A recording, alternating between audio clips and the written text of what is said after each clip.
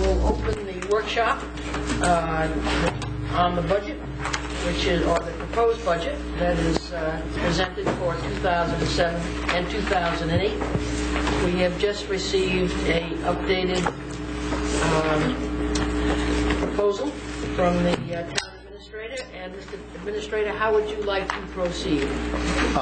I would like first to go over with you, and the issue that you and I talked about this morning, Madam President, has been resolved, so there is time tonight.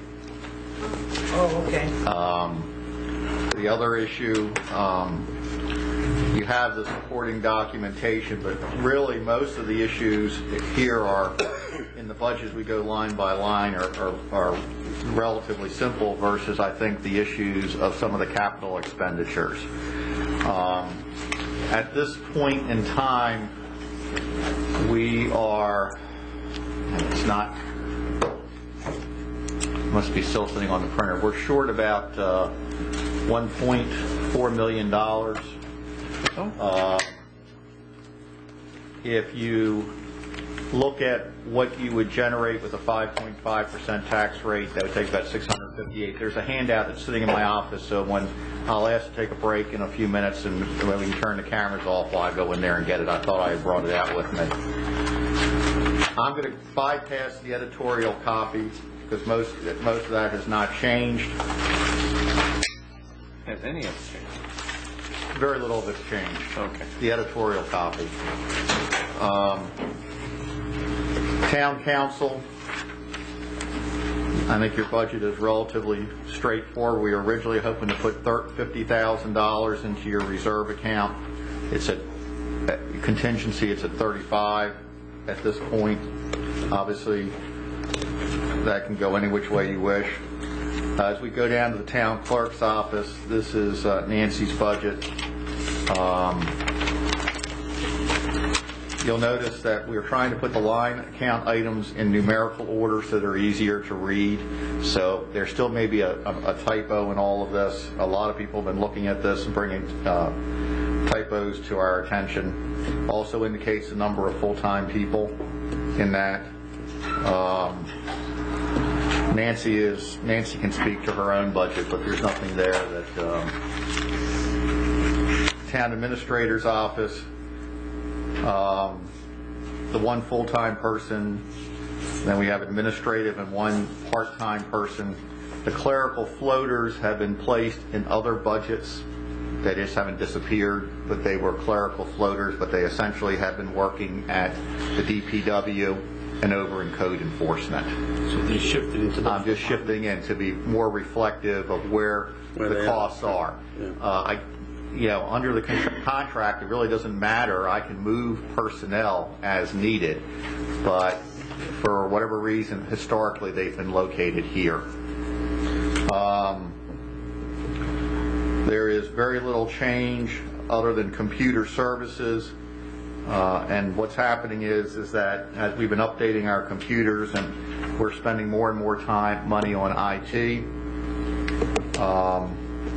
you'll notice the townwide internet service has gone down substantially because we sat down and negotiated with Cox for almost a 50% plus reduction in internet service costs. What they were doing is charging us by office versus by building. Town hall operating expenses. This is where one of the biggest increases is, obviously, in the electric. Building maintenance. It is my proposal to move certain offices around, to put all of code enforcement, the planning department, wastewater commission, all on the first floor, and renovate what we call the basement, so that people can come in there and get one-stop shop for like a customer service. Would also mean moving the treasurer's office back upstairs, over probably into where Mr. Ames's space was, and literally refinishing the downstairs and moving some walls around and opening up a window into one of the walls so that it would be limited to who can just wander into the offices. So finance and administration would be on the main floor, and on the basement or first floor would be code enforcement, planning board, wastewater, and maybe even occasionally the fire marshal would be down here. Plus, we also would need to have the proper storage, because we do use some of that area for storage, so we'd have to take part of it and turn it into a storage room for files. We'd also be looking at replacing some of the windows in the back of the building too. Most of them are virtually useless when it comes to energy-wise. Board of Canvassers, there's really no change.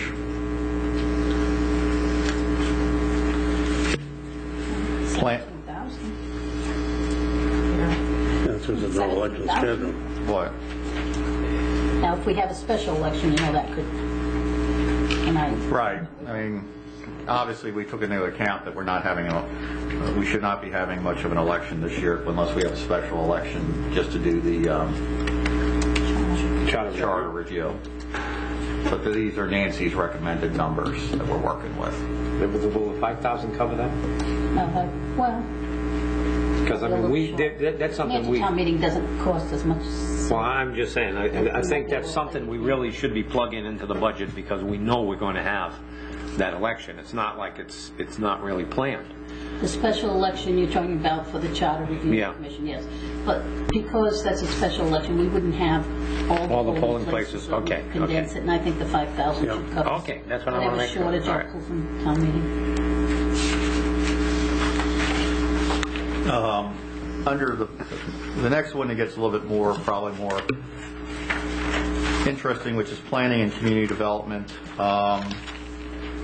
Right now, it is proposed in this budget to take one of the clerical floaters who is part-time, move him over into this part position and make it a full-time, and also hire a new inspector. One of the issues that we have is customer service.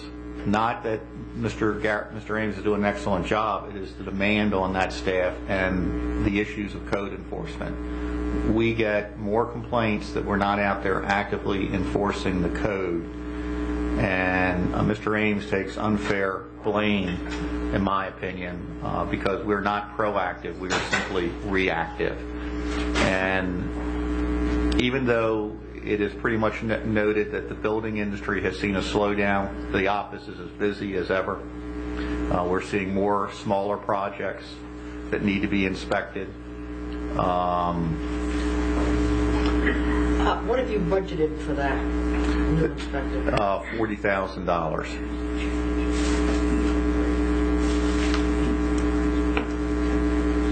And the rest is for the second full-time clerical? Right. Well, part of her part-time salary has been moved from my office over to her, over that. Her salary would be roughly about $32,000 per union contract. So the 107 includes one of the ones you said were transferred? Right.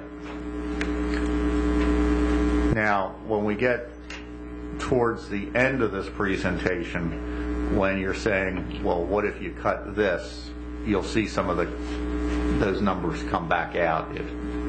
But tonight is just to talk about sort of like what we saw last night. This is where we are at this particular point in time. Obviously, there's going to be more need for auto expense because we'll have 2 people on the road. The same thing with educational seminars.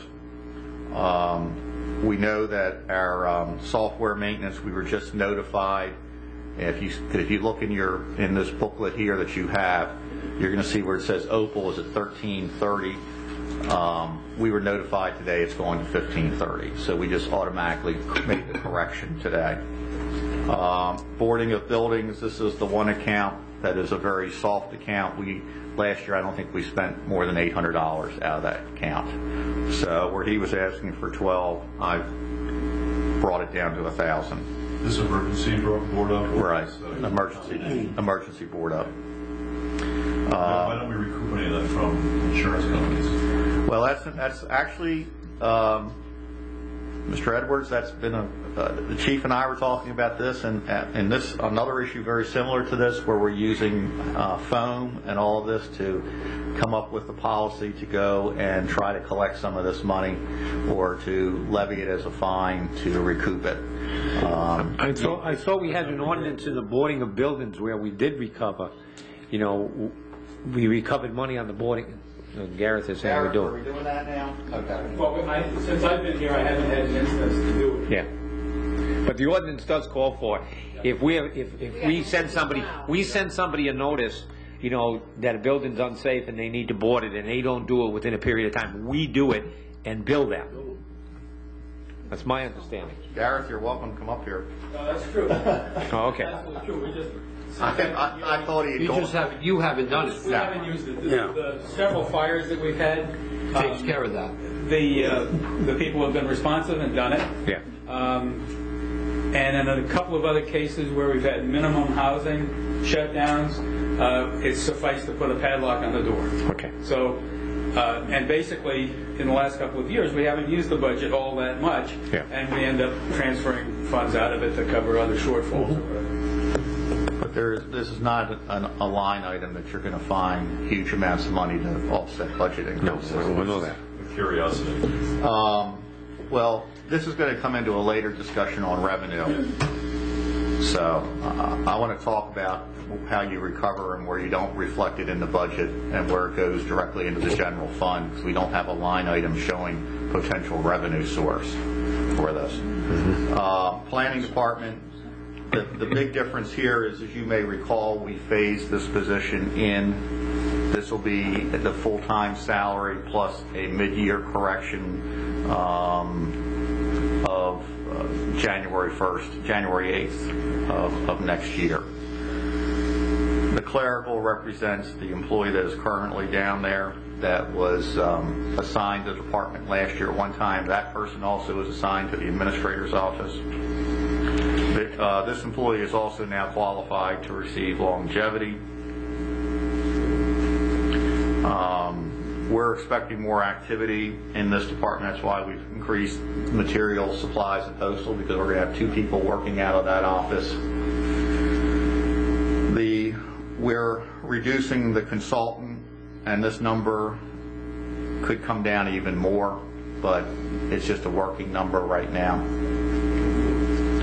They wanted to do a computer upgrade, and right now I've taken that out. Zoning Board of Review actually Before we pass, I see a hand up. No? It's not that big a deal, but the photocopy of lease is a contract, which is $1,500. So the 1,000 wouldn't cover the existing contract. Okay. And the 15,000 that we had requested as a consultant was for the zoning rewrite because of the plan update, and it depends how much of that the new town planner will do. So there's certainly elbow room in that. Well, I know that Mr. Spencer is already looking at that. Yeah. So we may see some more savings. And any consultant that he may need to bring in to assist him. Glenn, I don't know if there's any way of doing it. I'm just looking at the planner thing, and somebody looking at this and not knowing the reason for it is going to look and see 40,000 jump into 66,000. I don't know if there's some way on that line to denote that the previous one was a partial year or something, but just so someone's seeing that size doesn't pop out. Well, what I want to do is, because we're having trouble with the copier, over the last couple of days, is when this goes out, I'll make note in the editorial comment that this position was hired 11, technically was budgeted for 11/1, did not come on until November, so it's the first full year budget. I'm hoping to clarify that. Yeah. I'm hoping that Reflected as a footnote or as in the editorial comment, so when this page opens up, if you remember how as I said, we were having trouble with the printer today, so we just decided to take it easy. But before, when you opened this up, it actually opened up the editorial comment in regards to that page. So people should be able to read and see in the planning and community development that the reason why the increase in the salary of the planner is because it was partially funded for 1 year. That's just to clarify. Right. That copy lease is going to go back to 1,500. Right. We'll take it back. I want to go. The problem is last year I think when I was looking at some of these numbers, the numbers had. I want to double check that. I'm not questioning what Noel's saying. I mean, Noel knows his budget more than I do, but I will double check that. Yes. Yes, Madam Chair, the zoning ordinance, for 2 years in a row, we've asked that title be changed to advertising/ordinances. I mean, it's kind of misleading. When we come before you to advertise, we'd like to change that title. What's the type? Zoning ordinances. The zoning ordinance. The advertising for the zoning ordinance, the proposed change. The other thing is the planning board being eliminated? I mean, we have the zoning board of review down here. I'm not sure how, if the planner is going to have carte blanche on the budget itself, or is it going to be still a countersigning of the accounts? As you know, in the past, we've been very protective of the professional technical services account because of old subdivisions, and I would hate it not to be checks and balances on the accounts. So I don't know how this is going to operate. It's just a mechanical. I'm sure that we have not, but I'm sure that the planning board and its chairperson will see to it that there will be a check and a balance on the planner. I would like to see a double, signing of certain accounts. I mean, the day-to-day is fine, but... Yeah, but we don't really address that in the budget per se. Okay? We will certainly, your voice is heard, but if we get into that level of issue on each one of these, we would not get through it. So we need to at least get through the budget. I'm sorry. It's all right. We hear you.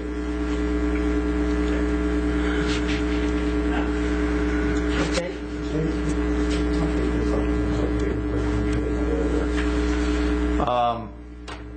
Zoning Board of Review, actually at one point we actually had brought this under the zoning official and had actually done the same thing with the planning department and the planning board. So it's not, I'd rather see less columns versus the numerous columns, but as I said, this is a gradual phase in of a different approach. This represents numbers that we basically have almost been spending in the zoning board, which is obviously worked with through Mr. Ames's office. Can I ask a question? I can recall Mr. Tights, and maybe this is a question for Mr. Ames, saying to us that there could be savings in stenographic services where a transcript was not necessarily typed up, but it was taken, etc. Has that procedure been followed? Yes, it has. We no longer do verbatim minutes every meeting. What we do are, instead of verbatim transcripts, we do minutes, which are only sent to us in rough form. They go to Mr. Taylor, who reviews them and edits them, and then they're distributed to the board members. And then we make the verbatim transcript available, but that's charged for to individuals. Okay. So part of this is back charge to individuals, part of the 6. Yes. But this is showing an expense line item, and then you're going to show a revenue line item to offset that. That's not how you've traditionally done it, folks. This is where we need to go. I'm not bogged down by tradition here, so. Okay. If there's not any questions, moving over to courts and legal services. The town solicitor's budget represents probably more accurately what has been spent in the past. Obviously, his legal services agreement was increased this year, when we used the $95,000 number, that was a number that he gave us, or gave Mr. Souza to plug in, even though it just went from 90 to 96, as you may recall with your approval of his contract. That was a working budget number that he gave Dave last year. We only budgeted $44,000. Right now, $75,000 should be a pretty good working number. It depends on how litigious that year is. Could, you know, prosecutions represents the change in the law, I mean, a change in the policy that was enforced by the chief judge of district court, which has been discussed with you. The legal and zoning issues is essentially that's the legal budget of the planning board. And labor council, last year we reduced it substantially. We have labor contracts starting to come up again, and also there is some money in there to assist in reviewing and updating personnel policy for the town of Tiverton. Municipal court, same. Probate court, the judge requested an increase in his salary. He could be paid the same thing as a municipal court judge, and I think that's where we're going. That's where he should be, sure. I mean, if that's your desire, I will so plug the number in. Well, if he doesn't mind doing it slowly, I have no objection to that. Well, he didn't put a number in. He just kind of asked for something. So He asked for the increase. I put in the figure of 1,000. No, he only got I don't 500. think he was refused to increase last year. It's 1,000, yeah. But he really does do way beyond what his increase was. under financial administration. Now, the treasurer, as you know, by charter, submits his own budget, and there is a mistake in here that I forgot to fix, and it just occurred to me right now. It's not much. It's maybe $1,000. So I've got to make that correction. I forget which line it is in right now. Now, it shows here the continuing of a part-time treasurer and a finance officer, and obviously that's a decision that hasn't been made, but we just plugged a number in to set a space holder. There are 2.5 personnel in that office, 2 full-time and 1 part-time. So this is a budget that is basically changed by the budget committee. The tax collection office is 1 part-time and 2 full-time. So there is a part-timer working in there. Part of the salary comes out of the administrator's office, and part of the salary comes from the wastewater commission. Very little change in that budget. Tax assessor's office is a 1 full-time, 2 part-time individuals. Hold on. It says 2 full-time. 1 full-time. Did I say part-time? Excuse me, 2 full-time. Okay. That is correct.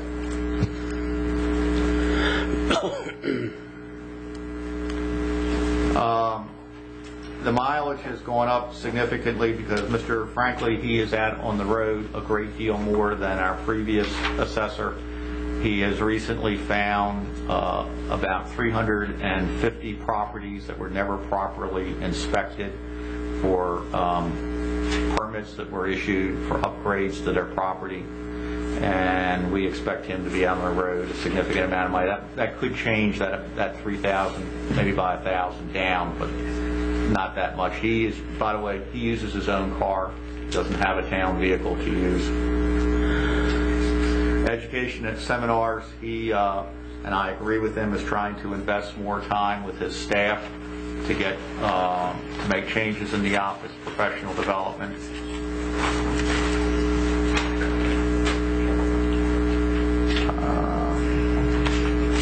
Some of he's asked for a lot more money in his operating expenses, but based on his current, I think he can survive with $4,900. Software maintenance is just the cost of the maintenance and the contracts. And then pretty much the others are self-explanatory. The Budget Committee requested $1,500. We plugged that in. Last year they requested $1,500. They took it out. Now, are they running Opal? Yes. Why, you know, I mean, if we went to an Opal system to try to have two departments communicating with each other, meaning the building department and the assessors department. I think if we got the same software and two computers, why are we spending $2,000 and $1,500, you know, for the maintenance of a program that's a mirrored program? Are those the licenses, though? Some of it's licenses and some of it's maintenance. Yeah.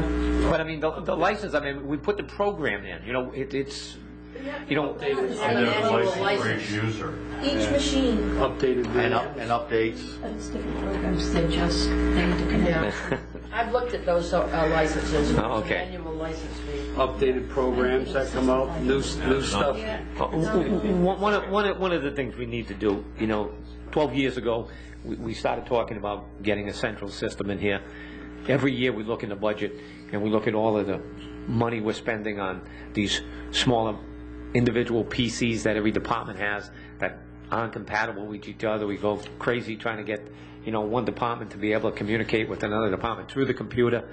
You know, we were supposed to, you know, we tried to get a central system, and I think we really have to take a look at that again. We have to look at what we've been spending for computers and repairs, and there has been some networking done. I mean, Gareth and tax assessor and tax collector are done that way. I mean, I've had some very informal conversations with the school department in trying to look at sharing their IT person and some of the costs. You know, I mean, I don't disagree with anything you're saying, but you know, we have to have the individual who knows how to assist us. The assessor does, to a degree, serve as our IT person. He does work with the person who comes in and helps maintain the computers. It's not the perfect solution, but it's. I think if we look over our budget, Stowe, for the last 5 or 6 years and look at the money we're spending on an annual basis on computers and so forth and the maintenance, we really start to need to look at a system for the town. I mean, the fire department should be able to communicate directly with this department. DPW, I mean, we need a system that links the whole town together. And we really need to start looking at that. And I think the way to look at it is from what we're spending, you know, annually on this and what it would cost us to put a system. You know. Well, I could ask the school department if they would be kind enough to lend us their new hired IT person to come and maybe give us some recommendations if the school department would be so inclined. I mean, we need, you know, I don't have the skill to ask the questions. I'll be the first one to admit that. We need to have the people to come in who can tell us what we need to do versus also at the same time maybe even taking advantage of us. I don't want to buy a Cadillac when a Ford will do. I agree with that, but I don't want to keep seeing us buy, you know, the Kia that's going to be out of business in 2 years, and then we can't get parts to fix it. So I mean, you know, we're not talking about something. We're talking about, you know, we're buying, you know, whatever's out there that they can afford in the budget because they got $2,000 and they buy something, and next year, you know, when you're hearing that, well, you know, we can't use that software because we don't have a machine that'll run that. And we can't upgrade to this because it's that old. Well, you know, we're running that system. You know, computers change so much where, you know, you put XP in and you can't do 2000 or you can't do Millennium. It just doesn't take it. We have made some progress. Yeah. We have made some progress. I mean, we bought a server this year because the server died. Remember that was an emergency purchase. Yeah. But when we bought the server, then we found the computers in the tax collection office. We couldn't link them up without creating this very intricate bridge to do it, and we ended up having to go out and buying new, not the full computers, but the hard drives to make them operate. That's what I'm talking about. I'm talking about trying to get a system where each department's compatible with the other departments, and things can be done without every time you want to try to do something. Here's the piece you need to make that happen. Here's the piece you need. And, you know, these links are going to...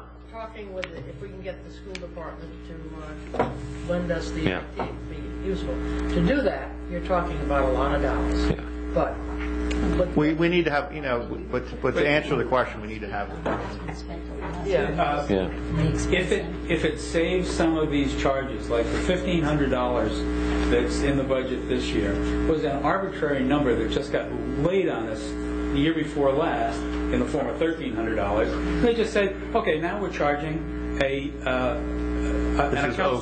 account service fee, because evidently once every week or something, somebody sits down at their terminal up there and checks to see if our files are okay, or they respond to us on the telephone. And I think we're being held hostage to a great extent. Opal's a good system, no doubt, but they've really sort of become a monopoly. They're like the only game in town. So I think if there's another way to go, if you can get an IT person in to say there is something else out there, and I don't know that might be worth looking at. I mean, because if you can eliminate several of these $1,500 charges, that goes a long way to at least paying for the survey to see what we need. But we could also say if we could do the same thing with our phone system. There is possibly ways to save monies on our phone system and have a better phone system in town. Even though right now we still have certain numbers plugged in. We have been talking with vendors about a way to take the existing money and pulling it and putting a first-class phone system in here versus buying the number of lines that we buy. There's a lot of things that are being looked at. I mean, it was the same thing when the question on the internet service, and when I was looking at the bill and I said, why am I paying for this way? And all of a sudden our vendor, when we brought him in, said, oh no, you can do it this way, and the bill dropped in half.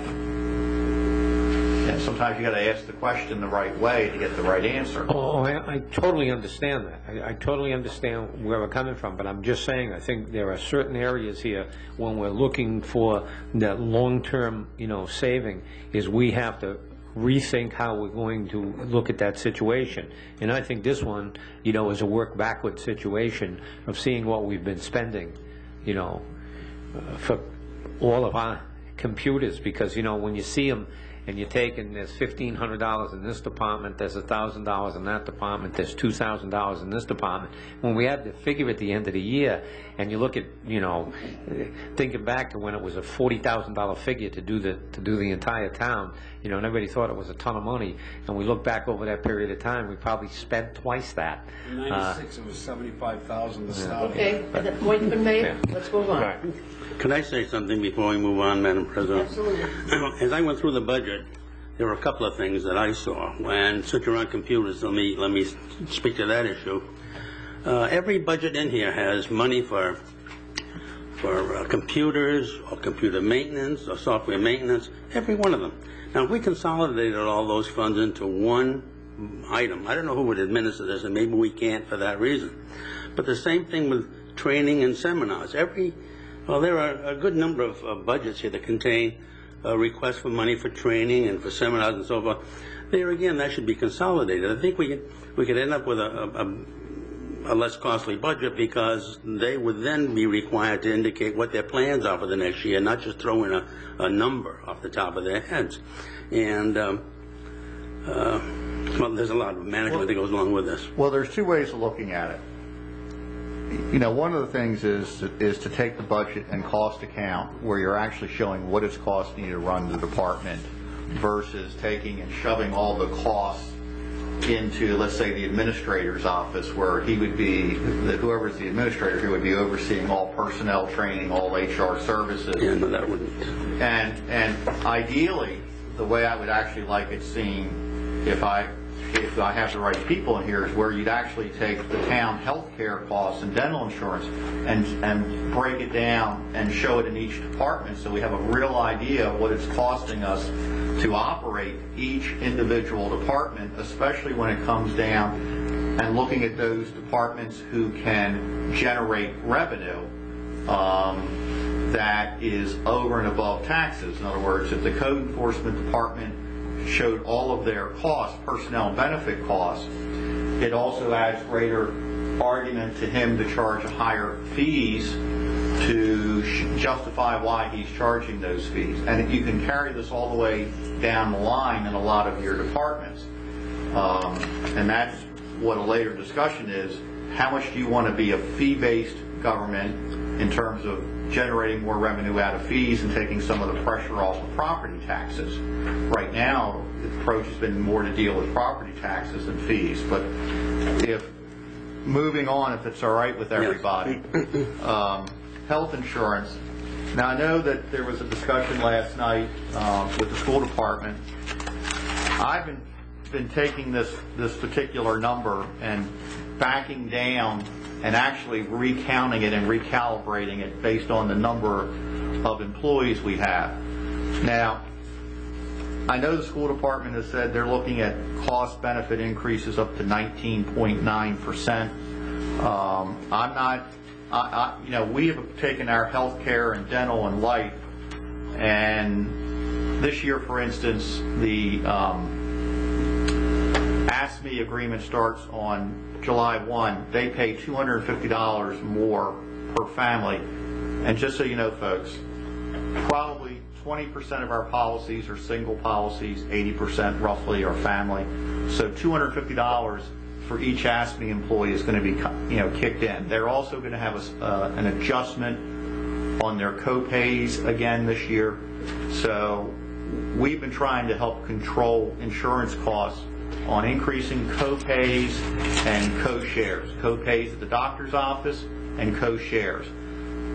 Last year, in all of the agreements that went into effect since I've been here, we brought down the insurance costs. So where we saw the school department saw a 2.1 increase, we actually saw less. We saw a 2.2% reduction in healthcare costs because we changed the way of our co-pays at the doctor's offices. The other thing is, because the police union contract is not in place yet, if they do agree to some of the recommendations that so far have been in place as part of our discussions, they would see a reduction in the rate alone of 6% by increasing their co-pays. Plus their co-share is looking at increasing by almost $400 in 1 year for single and family. So that's going to help hold some of our costs down.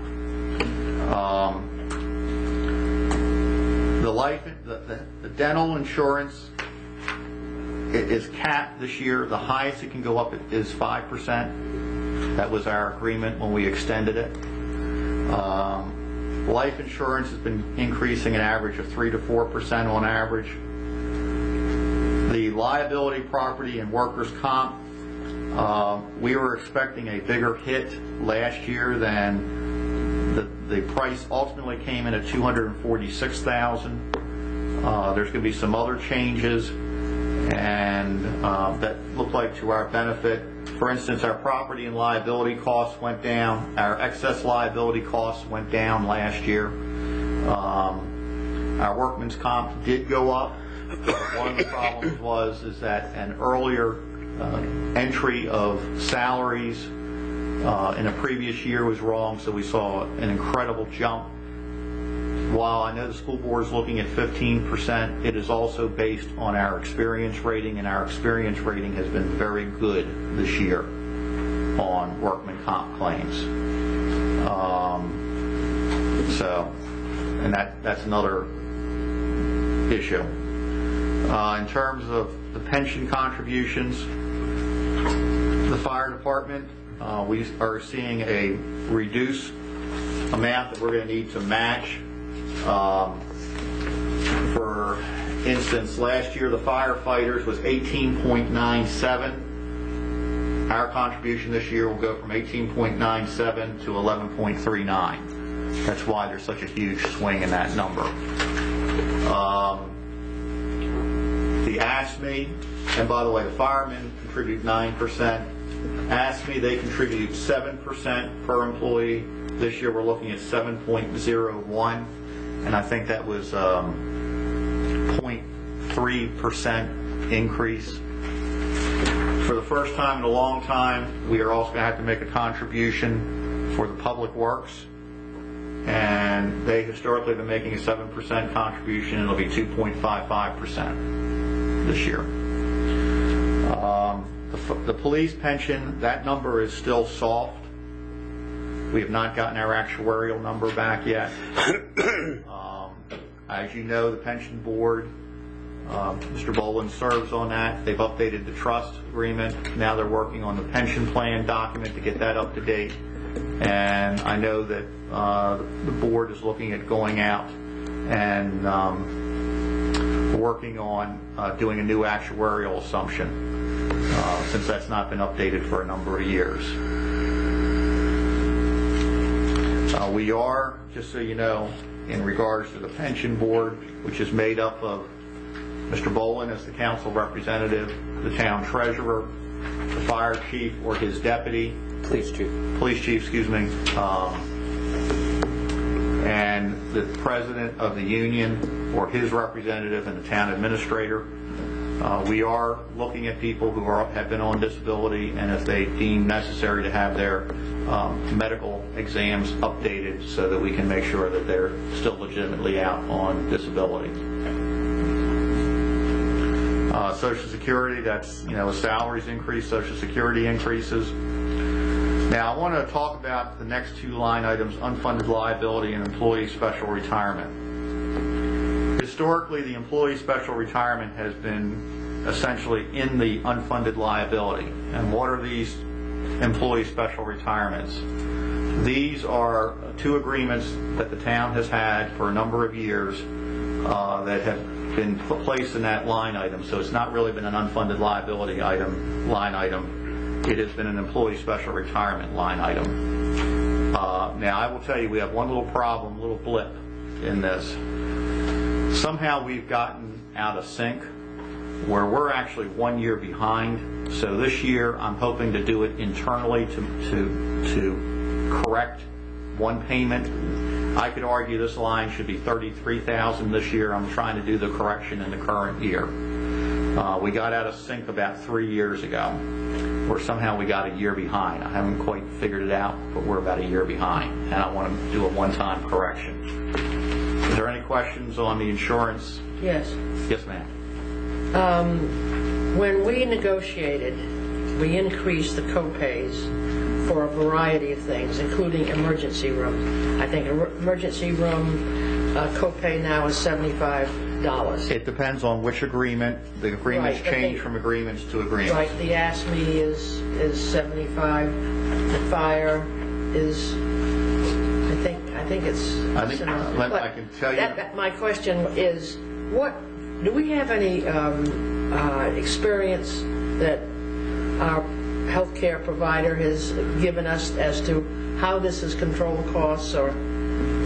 Well, they have told us right off the bat that if, for instance, if the police are going from $10 doctor visit to $15, urgent care went from $10 to $50 under their proposal. Originally, emergency room visits were $25, and we went to $100.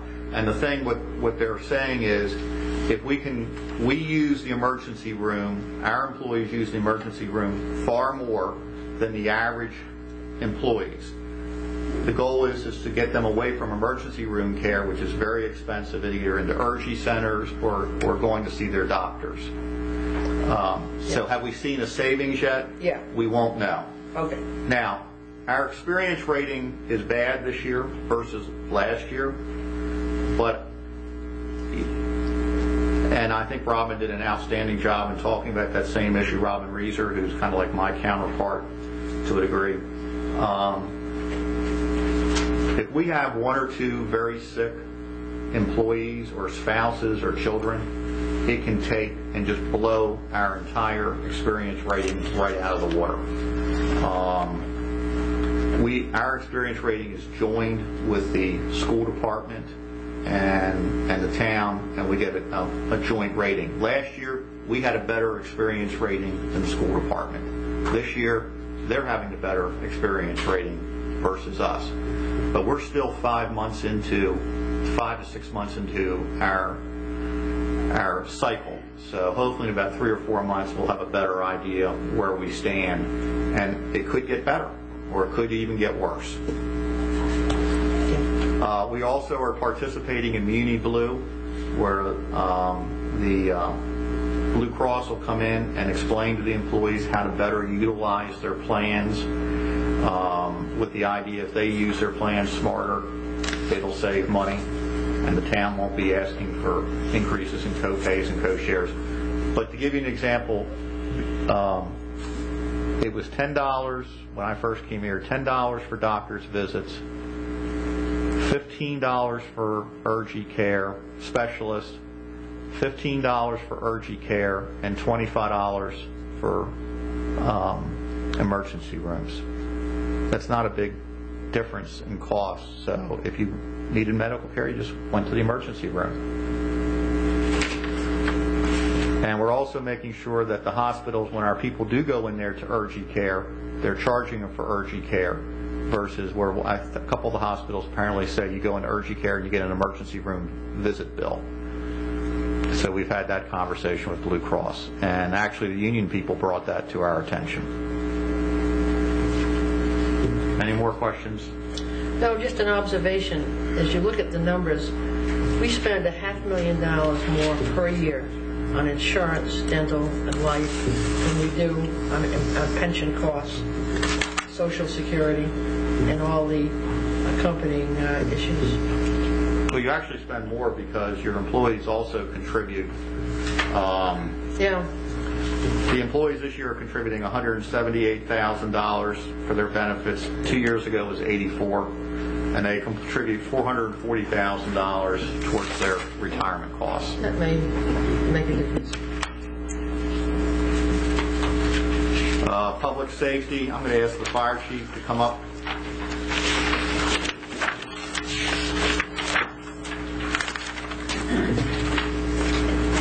Good evening. In fairness to the fire chief, he'll say that he needs every dollar here. I would not expect him to say anything less. I think it's pretty self-explanatory.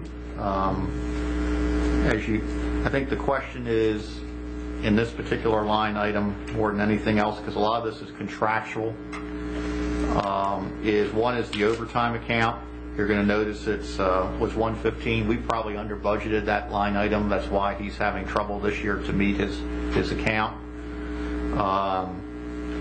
If we tried to give everything that the union would like to have, I guess, or to try to meet every maximum that they would like to have for summer vacations and everything else, we could hit as high as $225,000.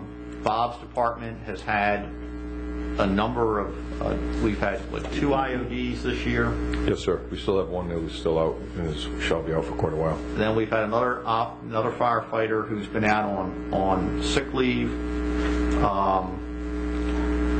180 might be still high a little bit, but there's not much. And it's probably more of an accurate reflection. We had a very good year one year, and that has been coming back to haunt us. But we continue, as our firefighters get older, we're going to have more injuries. They're just more prone to get hurt. The fire marshal, one full-time, 10,000? Well, this is one of these accounting, this is where trying to phase in. I mean, originally Bob wanted to start with a full-time fire marshal right off the beginning. You know, and this is one of the, and I'm going to let Bob speak to the customer service issues in regards to this, because he and I have had a number of discussions on. Go ahead, throw him under the bus. If I may. No, madam, I will not do that. It's when you hired me, one of my tasks and one of the things that was brought to me, especially by Mr. Souza at the time, was problems with the fire inspections. And you have all been made very well aware of that is an ongoing problem, trying to do it on a part-time basis. Mr. Steckman has asked me over and over, can we look at it, see how we can refine that? The problem being is I only have, on a part-time basis, we're paying full-time wages, basically paying full-time for part-time service. And the problem comes when customers are coming in looking for their inspections. I just physically don't have the people to send to them, to get out to them. Trying also to comply with the licensing requirements that Mr. Tights has asked, that we must get these things done, and all the regulations that come down from the state, because the fire marshal still, all of our fire marshals still work under the authority of the state fire marshal. So as much as I want them to do certain things, he can come out and give an order and says, this has to be done by the state, which he has done. So the problem is we're falling a little bit farther behind. We have people that are coming in looking for building permits, trying to get their building permits accomplished and get them done. Again, we have to review their plans, we have to get them out. I think we need to look at our fee schedule a little bit more to try to help compensate some for that. But again, we're holding people up on their loans and such, and I think we're costing the citizens themselves substantial finance charges because we just can't get this done in a timely fashion. What does the $10,000 do? Well, let me explain what that is. Originally, Bob had asked for $50,000 under his budget request. And he still asked for $25,000 in some part-time. What I'd like to do, and the part-time number and the $10,000 for the full-time may change, is to do what we've done with a couple positions, phase them in fiscally, instead of planning on them being here the first day of the new fiscal year. This is some philosophical decisions. Are we going to raise our fees? Are we going to raise our residential inspections? I mean, these are the same folks who are calling us and almost demanding or begging, depending on where they are. Can you get up here on? I need to get up here because I need to go to settlement on Friday. Now, Bob has sent out letters to the realtors recently again to remind them that inspections are done, what, Wednesdays? Wednesdays are the residential inspections. But we still get these, and I'm not trying to blame anybody, we're getting these last minute, and we're trying to be customer service oriented. So, and this is a service that is over and above the normal service that you should expect in your tax dollar. And the question is, should we be looking at saying, if you need this, you're going to have to help pay for it? And some of these could be offset by increased fees here. Let me ask you, I'm sorry. Yeah, finally. You indicated these things that we're talking about are state mandated, the fire marshal, personnel, and their function. My question is, how much are we being reimbursed by the state for these state-mandated actions? It's not totally an unfunded mandate. What they are is that they are requirements. Under state law, certain things must be done. The marshals and the municipality assumes part of that responsibility to do that. And again, this is where Mr. Tights has come in, because as the Board of Licensing, we have to perform these inspections for the licenses to make sure the town is covered for its liability, which takes away my inspectors from some of the things. If the state comes in a certain amount of time and tells us that these are going to be requirements that need to be done, and they are unfunded at that point, then they throw it back. And I'm running into the same exact thing now with EMS, where EMS is ordering us to do certain things which are going to cost me money. But again, they're saying, we tell you certain enough ahead of time, it's your responsibility to take care of it. Without the funds. Correct. Well, when we do inspections, though, we've gone into most businesses in this town who hold licenses, and we've done thorough inspections. We've actually closed some businesses down because they haven't met our fire code and so forth. The next time you go do that, it cannot take you as much time as it did to bring them up to that code. They met the code last year. There's no changes in the code this year. You go in there, and it's a walkthrough. You are correct, Mr. Bowen. It is not as fast as it has been in the previous years. However, right now, I'm getting complaints from a certain section of town that I am arbitrarily avoiding inspection in another section of town. And the physical reason, I just don't have enough time to get my inspectors down there. One end of town is telling me I'm picking on them because we go in there because they come up on licensing. Another end of town is saying, well, we don't get picked on at all. So I'm trying to equal this out. My point is, some of this stuff should be leveling off and easing itself. I mean, we went through the period where there was a bunch of different fire codes came down because of the station fire, and there was all these new mandates people had to meet, and people were upset because this year you came in there and told them X, Y, and Z, and they did it, and next year you went in there and say, now you got to do A, B, and C, and they kept spending money and spending money. By now they should all be, and hopefully everybody's going in there and giving them the same information, each inspector, so that there shouldn't be a lot of things. And these companies have spent their $40,000 on alarms and $50,000 and whatever it is, and they got all their exit signs lit and everything's done, because now the guy should be able to walk through there, and some of these licensing inspections should take almost no time. Almost, it's a time to drive there and drive back. Well, and so you can schedule a lot more of them in the same period of time. And I just find it, we're going to do fire marshals, and it's adding people to a department that first, our overtime numbers are out of whack. We're having a problem with this, and I just seem to have some problems with keep wanting to add people to the department. Well, I understand the concerns about adding employees. I don't disagree. The issue, if this position, if we're going to add, is potentially a position that could be covered if we can work it out by fees, that it would be a self-funding position. In a lot of ways, the lady, Judy, who works for the chief, is not just a secretary, she is the building clerk for third-party rescue, fire rescues. The problem that with new construction, you've got to have fire marshals to review plans. As we have more new construction, some of that could be recovered there by reviewing the plans and those fees. As properties sell, and that's where we've had some of these residential issues, and let's face it, we cannot ignore the station night fire issue. The fire marshals are much more cautious and much more careful that things are being done by a punch list, that we are so that you walk in there and it may not take you as long, but you still got to go through the punch list and make sure you review everything versus just going on the assumption, well, I know this guy, he says he did it, I better go and check. I'm not saying it's the perfect solution. But it was done. No, what I'm saying, it was done. The guy went through there. We issued the license last year because he met, I didn't rip it out. You've made your point. Okay. Paul is very rested that he wants to speak, so.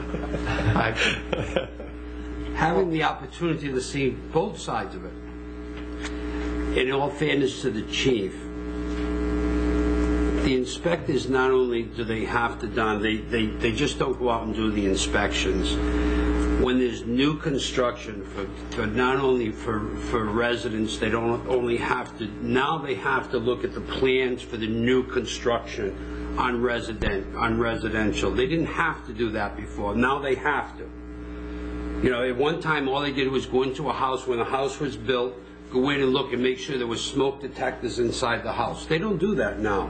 Now they actually have to look at the plans for a brand new house and stamp the plans of the house. I don't care, any house that's built, they have to certify that.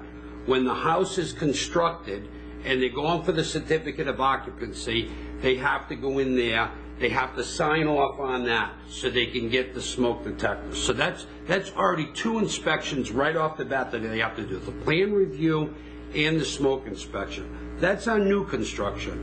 On a pre-existing residence, they have to go in on an existing home for a sale, they have to go in and do a smoke inspection. So that's another one they have to do.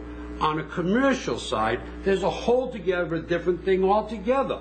And I've seen that where on new construction with commercial, there's multiple meetings where they're going on and on and on for all the different phases. If I didn't see it myself, I wouldn't have believed it. And the way the laws were constantly changing, that you actually almost have to go out and hire a company to follow you through it, because in all fairness to the guys in the town, like every other fire department, they try to keep up to them, and You almost have to be an expert and do it 7 days a week, 24 hours a day to stay up to it. So either you live and breathe it to be an expert, in all fairness. And now, looking at those two lines together, my $50,000 question is, putting collective bargaining agreement aside, do you have to be a firefighter to be an inspector? Yes. That's the question. Why? Beat a dead horse. I just have one really quick question. Go ahead. No, it's Chief, what's your plan review time right now? We are allowed 1 week. 1 week? 1 week. We try to get it out as fast. I'm sorry? What are you actually getting? Again, it depends upon how the schedule is worked out to get our marshals in. It could be 3-4 days. Sometimes it has been up to a week. Plan review? Yes. That doesn't include, though, for instance, the schools, which have, as every change order has come, it's been a lot of time. I mean, how many hours have we been working? You guys been working on the design of Ranger?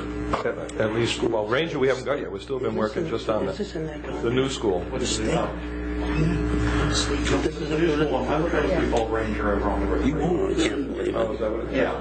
Well, again, we haven't gotten the latest batch of plans for that, but we have at least 50 to even more, maybe 60 hours just into those plans alone, which again, the school plans take my inspector who does most of my plans away from, because it is a specialty to look at the plans. And you do bill for it, in all fairness. We're going to move on for it because we're not going to stay here all night, but you do bill for it. It's not something that's, there are different levels. We've got it in place. We do bill at different levels for it, which I'm sure, we can go into it when you're looking at income later on. We bill at different levels. Nobody gets a free smoke inspection in this town. Correct. Nobody gets a free plan review in this town. Correct. Either. And I think we can probably move on when you're looking at income later on.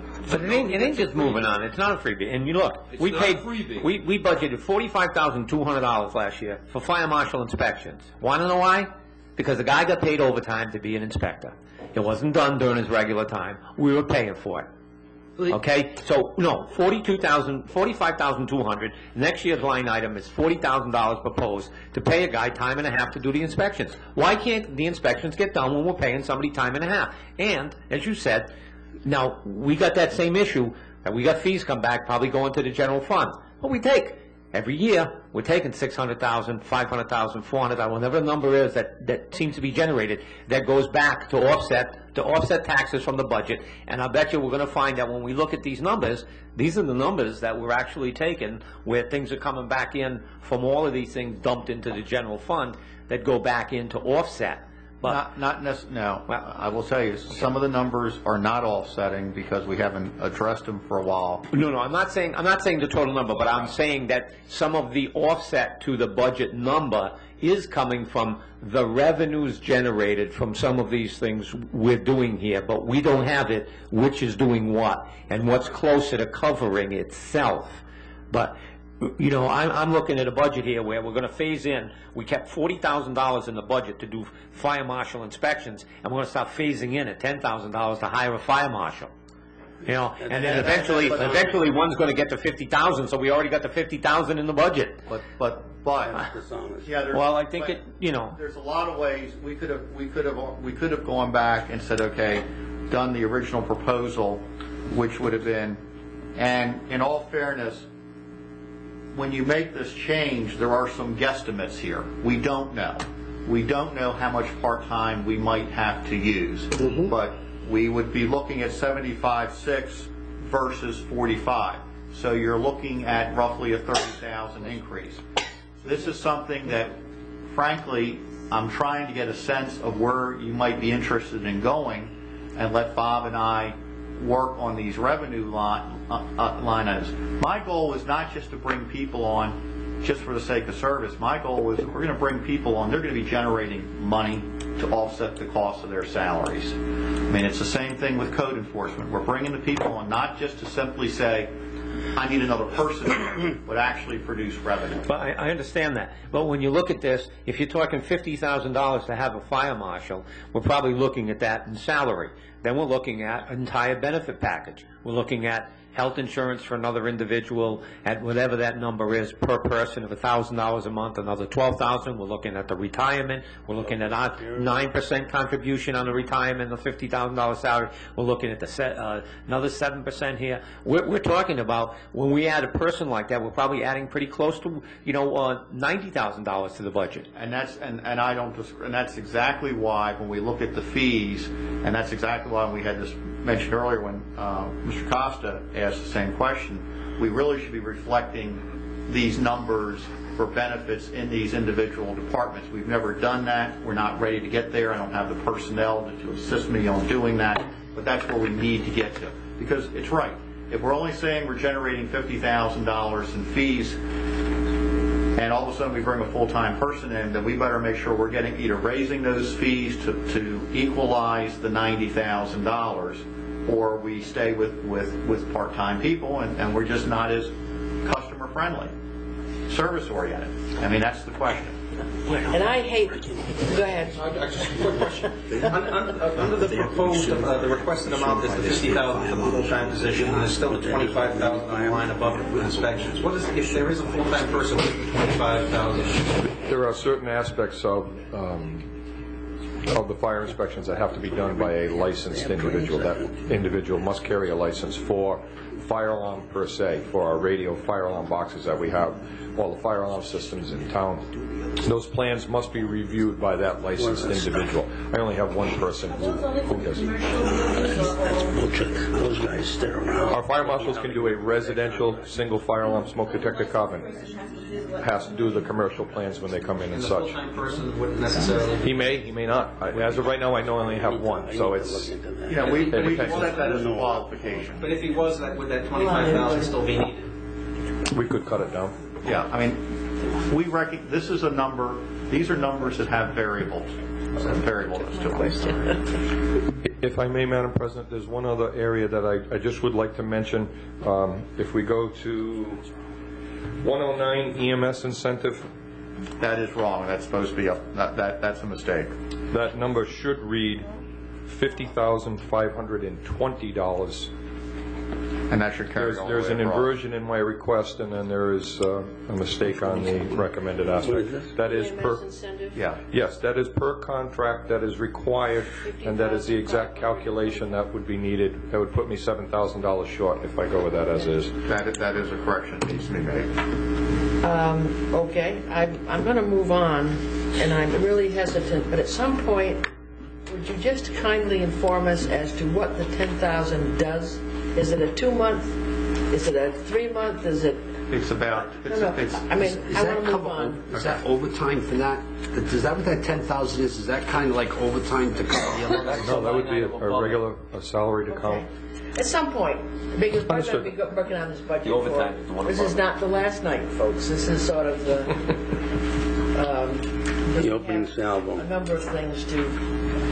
Now, Bob's operating expenses, you're going to notice are up almost when you go to page 9 and you look at it real quickly. The bottom line where it says total operating expenses 216 is showing 272. You know, one of the issues that we have become the experts of doing carry forwards. My goal is to wean ourselves away from doing carry forwards and trying to get more realistic in our line item projections. Also, when I do an adjustment on some of this recommended, I've gone back and looked at history on these accounts to better understand them, especially how we finished last year, to see did we really budget, we historically budgeted enough, or we historically low, and then we do a transfer. This is not going to be fixed in 1 year, but I think we've made a pretty good move. Yeah, we can probably trim some more money out of this, but at 252, which I guess we've already transferred, you've already released, at least 35,000 carry forward this year. if you take 216 and 35, you're really at 252.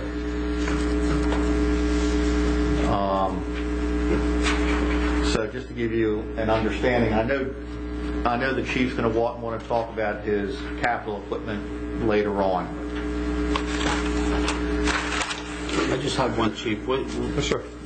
Radio maintenance, $10,000. What would you expect to be fixing for $10,000? Right now, the cost of our portable radios, our current radio replacement is $1,700 per radio. Okay. And if one goes down, I'm also looking at the radios that are in the trucks, lapel mics, batteries for that, antennas, all the little inconsequentials that go with that. Okay. And it runs up pretty quick. Right up. Yeah. And vehicle maintenance, the chief did ask me to change that today to small equipment. Oh yes, thank you. Small equipment. Account 648. All the way at the bottom of page 8. Is labeled wrong. Well, we changed the name and he recommended it's not for vehicles. Another it's name. for small equipment, such as our chainsaws and our circular saws and hand tools and lights and such as that. That's what we buy those items out of. And he's also expressed concern on page 933 under the second account, 669. He really feels his medical supplies should go back up to 1,000. And as I may reflect that as a working budget, because as we said, as the President said before, we're going to be talking about this again. They are having more mandates again and supplies. You all received the state mandate report that I left in your mailboxes, I've asked all the departments to look at it to try to assign a dollar number where it may or may not impact them with these new mandates. Yeah, that document that you gave us, I believe it indicated that the state legislature appropriates $300 million a year for reimbursing mandates, and that only something like 16 or 17 communities have taken advantage of those reimbursements. So they're saying, well, if nobody wants them, we'll just cut them out of the budget. And so I'm saying, because we're such a small organization, some of these things get overlooked. But if it's a state mandate and the funds are available, you don't go to the fire marshal for them. You go back to the municipal affairs office or wherever it is those funds are controlled. Well, that's why we're doing exactly what we're doing. I'm asking the departments to evaluate it. Yeah. And if we can put a dollar number, we'll send that information back to the state and saying this is how it's affecting the town of Tiverton. We're doing exactly what they've asked us to do. So the departments have been given that information. A couple of departments have said there's no impact on us this year. So hopefully we'll be able to have a reasoned response to some of the concerns I know that Mr. Carroll and Bolin have brought up occasionally on these state mandates. And a former person sitting there in Mr. Edwards' place, Councilor Leonard.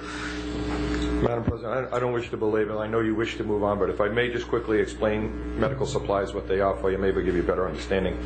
Because we are a border community, most of our rescue transports are into Fall River, into Massachusetts. If we were to transport to hospitals within Rhode Island, everything we use would be covered, would be given to us by the hospitals. The HIPAA and through the Rhode Island Hospital Network would reimburse. They would give it right back to us as we go to them.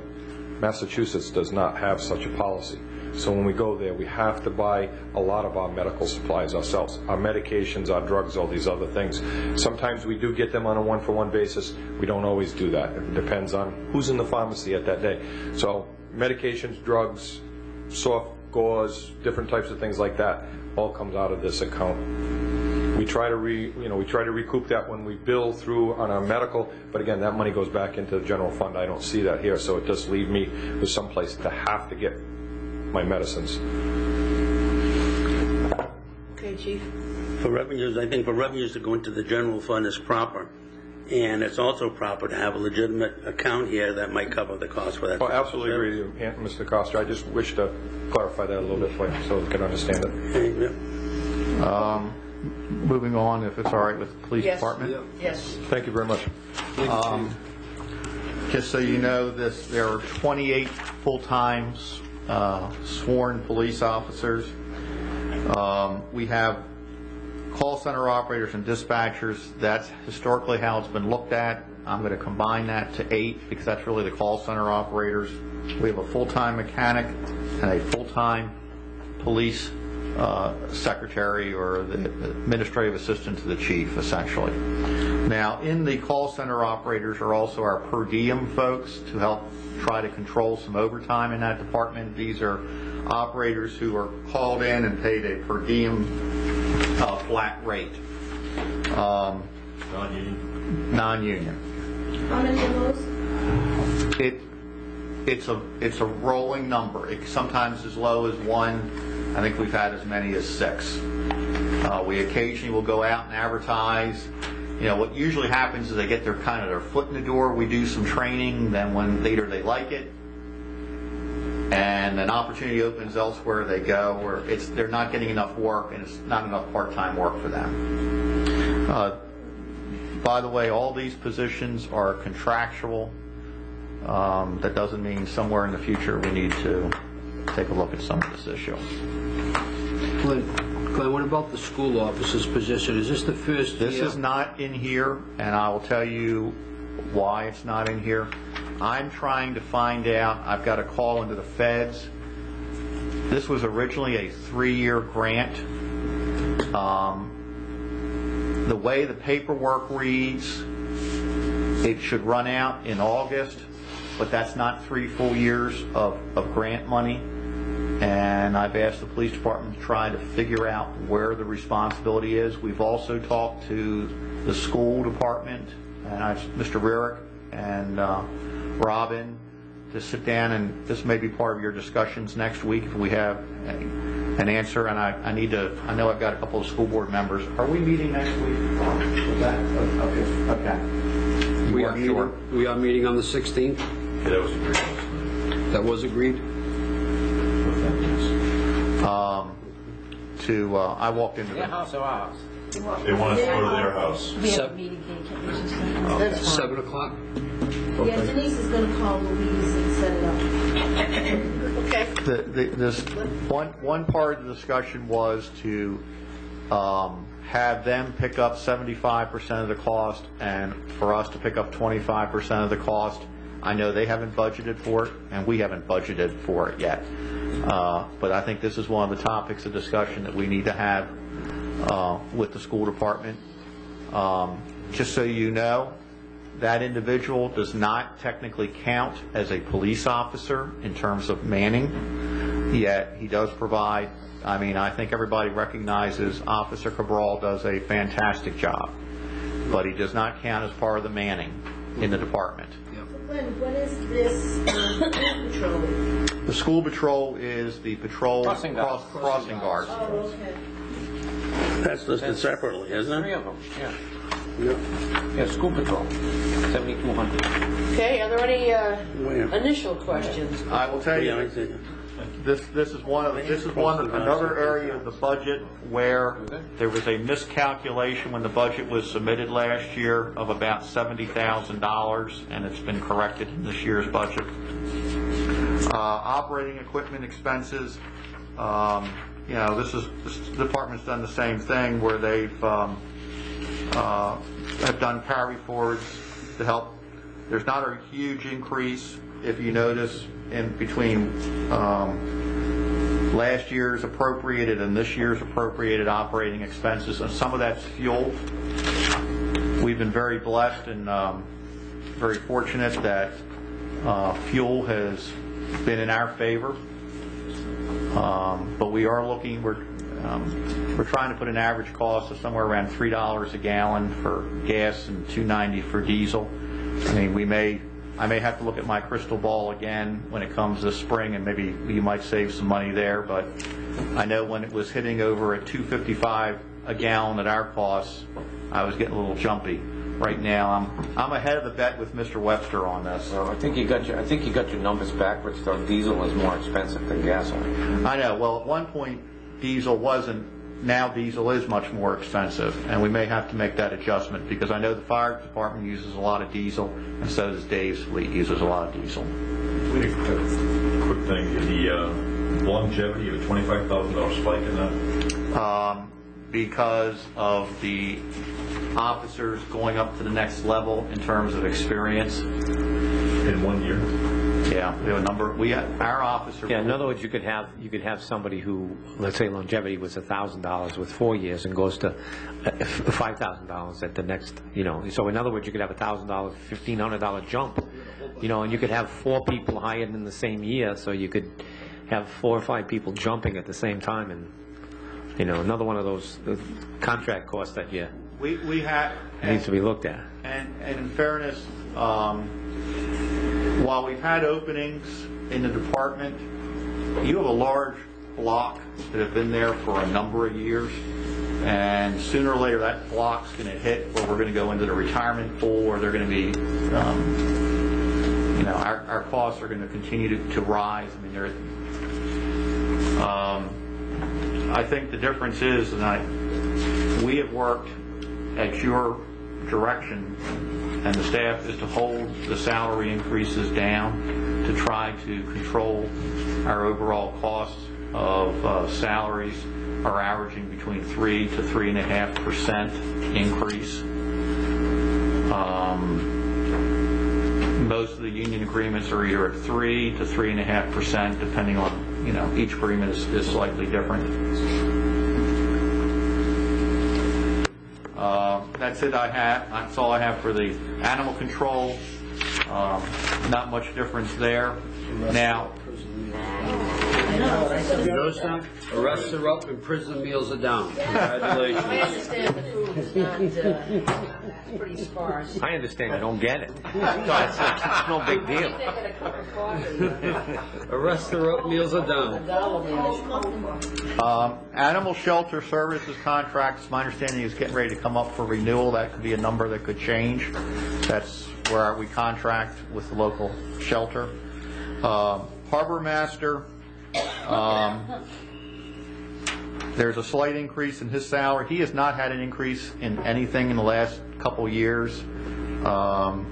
We've tried to put a little bit more money for assistance, and these are per diem people who go out and provide additional assistance. Just to give you an example, the entire budget of the Harbor Master is covered, and then some in fees. If I might go back just really quickly, We should stop saying that.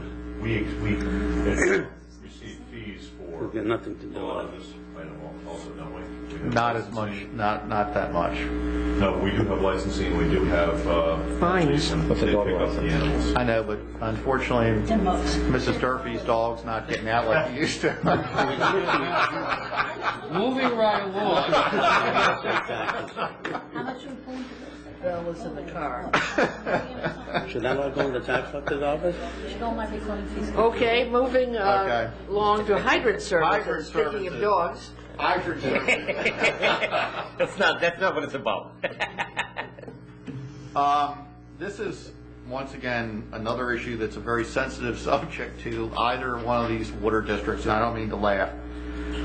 I don't know where this number came from, the $750 that we have historically been giving them. That does not reflect the costs that we put on those services. And I think the fire chief can also speak to that.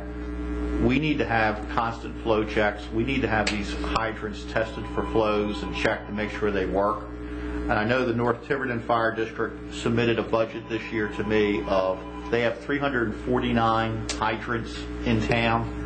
And you'll see the backup material in there where I think the lowest is $100. That's where the number came from. I know that, we've gone and had this conversation. They're paying for this water. They're paying Fall River when we ask them to flush their hydrants to do flow checks. They're very resistant because they operate like everybody else does on a very, very tight budget. This would, I think, help us have a better working relationship. We have a good one, but to improve it, I guess you should put it that way, with the North Tiverton Fire District, to get them to do more flow checks, which will help eventually in our ISO rating, which also will help have an impact on your fire insurance. But I'm going to let Bob speak to that. Part of the situation I've run into with the water districts is the again, when we are going and requiring certain people for sprinkler systems and such, there has been problems. We've had to come back with calculations. The water district says there isn't enough water to provide to those sprinkler systems. I go before the Board of Appeal and Review. They mandate me to go out and do tests on it. I call a district to tell them I'm going to have to do tests because it's mandated, and they basically tell me, no, I don't. I can't do that. But again, it is right. When we do flow test hydrants, we do that. We are using their water. We are, taking away revenue from them. I think it would be a good idea, at least, to help them maintain the hydrants a little bit better, so they are in operating condition. I think some of that cost, like when you have like a sprinkler permit is issued, you can't recoup some of those costs. Not on that. They will come out and they'll tell you that it's an engineered study, which they'll do off a computer-generated system, but we need an actual flow test. I'm not allowed to charge by that. And again, I don't know if there's so many hydrants that have to be flowed to get an accurate flow test. I'm not sure if that's something North Tiverton could come back and ask for. Well, I think one of the things we need to do is develop a better relationship with the city of Fall River, because on some of these issues, it's an unintentional consequence of having to check hydrants and so forth. And I think if you can show them, I'm doing this, and here's the thing, there should be some type of reimbursement. I'm saying a no charge to them for a certain gallonage situation. I don't think it's going to hurt the city of Fall River. I think Fall River would rather have you doing something like that than be a third party in a lawsuit when a hydrant didn't work, and it didn't work because we didn't flow check it because they were going to charge us for the water. There's issues that put everybody at liability. I really do think we need to develop a better relationship in certain areas with the city, because we do a lot of business. Right. With the city, and this is one area that probably needs, I know your plate's full, Glenn, but it's something that we have to look at down the road of see if we can establish something with the, we do a lot of business, on both ends, on receiving the water and giving it back to them. So, we really need to, because we've had situations, and I think everybody in this room knows about situations where you plugged into a hydrant and turned it on and it didn't work. And there's serious consequences for those kind of situations. Or, as you were talking about, the sprinkler system, where you're telling a business that they have to put sprinklers in, and North Tiverton says, you got to put in $200,000 worth of piping because we don't have, the flow. Exactly. And those situations aren't helping either. So. But getting back to this number, and I don't disagree with what's been said, the number is artificially low is a kind way of putting it. We've got to figure out what the real number is. They gave us a number. I just plugged a number, and I could probably, and Stone Water Bridge, I've not asked them how many hydrants they have. They could have 200 hydrants, and we may want to do a ratio in the difference, but clearly we need to start. Okay, but there's some other situations here that North Tiverton has to look at in terms of the water district. The water district is allowed to tax every property within the district, whether there's a structure on it or not. And their situation is we're taxing it because we provide fire protection, meaning the hydrants. So every homeowner that's a resident of that district is paying for their hydrants. So they are already paying North Tiverton and Stonebridge, because they both have powers of taxation to run their department. So then to turn around and tell you as a town that, because the fire department's going to use that hydrant, we've got to pay them again for the hydrant. I think we really have to this is not one that they haven't got a claim that they raise some monies from, taxation of every property. And if the line's in front of the house, whether there's a building on it or not, that piece of land is taxed. And all you're going to put out is a grass fire, which means you intend to use some water, and you're charging me for the use of that water. So I'm being charged as a resident in North Tiverton, and people who live in Stonebridge are being charged the same way. So I think you're right. There needs to be a discussion on these issues, but they're not left out there holding the bag. And in furtherance of that, I was surprised to see even the request, because as the town does a statistical reval, our taxes to Stonebridge and to North Tiverton, they go up pretty high.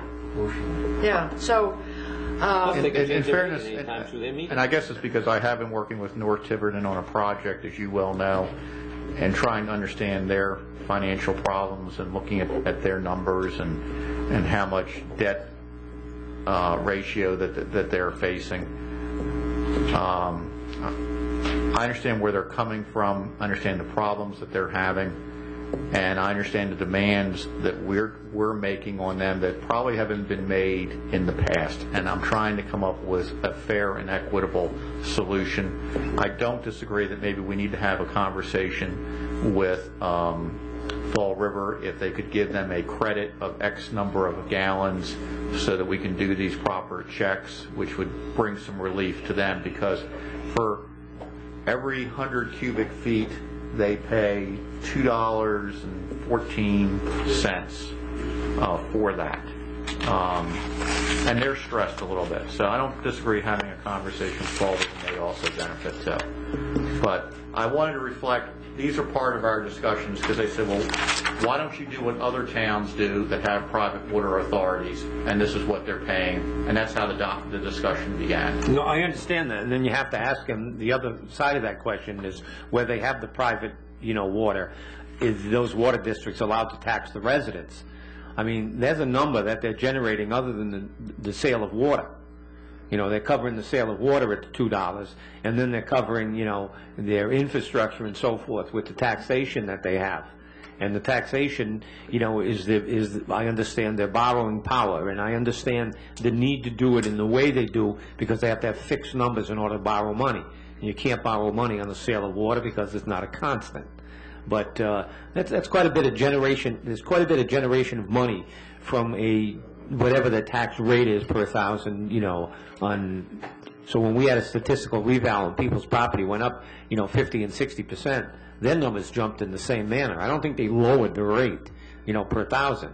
So well, you can do revenue bonds for water versus geo bonds, but I think it's because of the issues with the other issues. But I'm just saying that let's move on. But I think but that number needs more too. But once again, it's not going to be the number to resolve all financial issues of the town. No, not so. Not at all. And we'll get to that.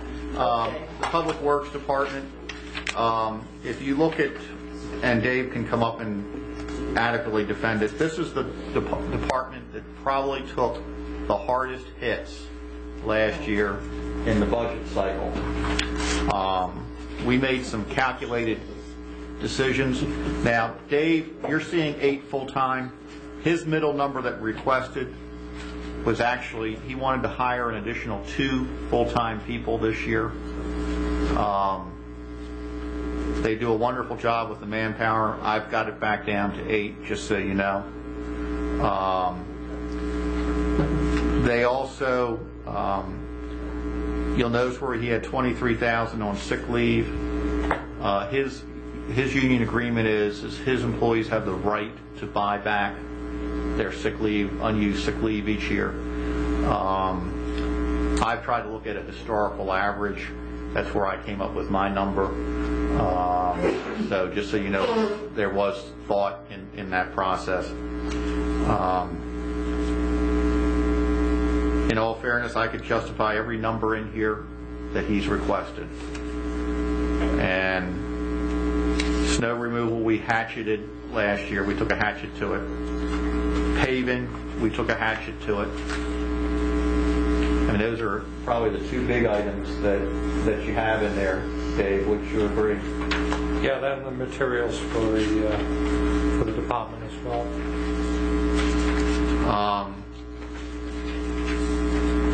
Snow removal, where we had budgeted under line item 451, last year was $40,000. That was a budget decision because we had $70,000, and I've been on my prayer rug, so we've not had much snow this year, thank God.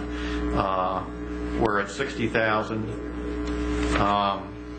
Paving, we could budget $500,000 a year, and we'd probably be a little bit behind on paving as a pay-as-you-go.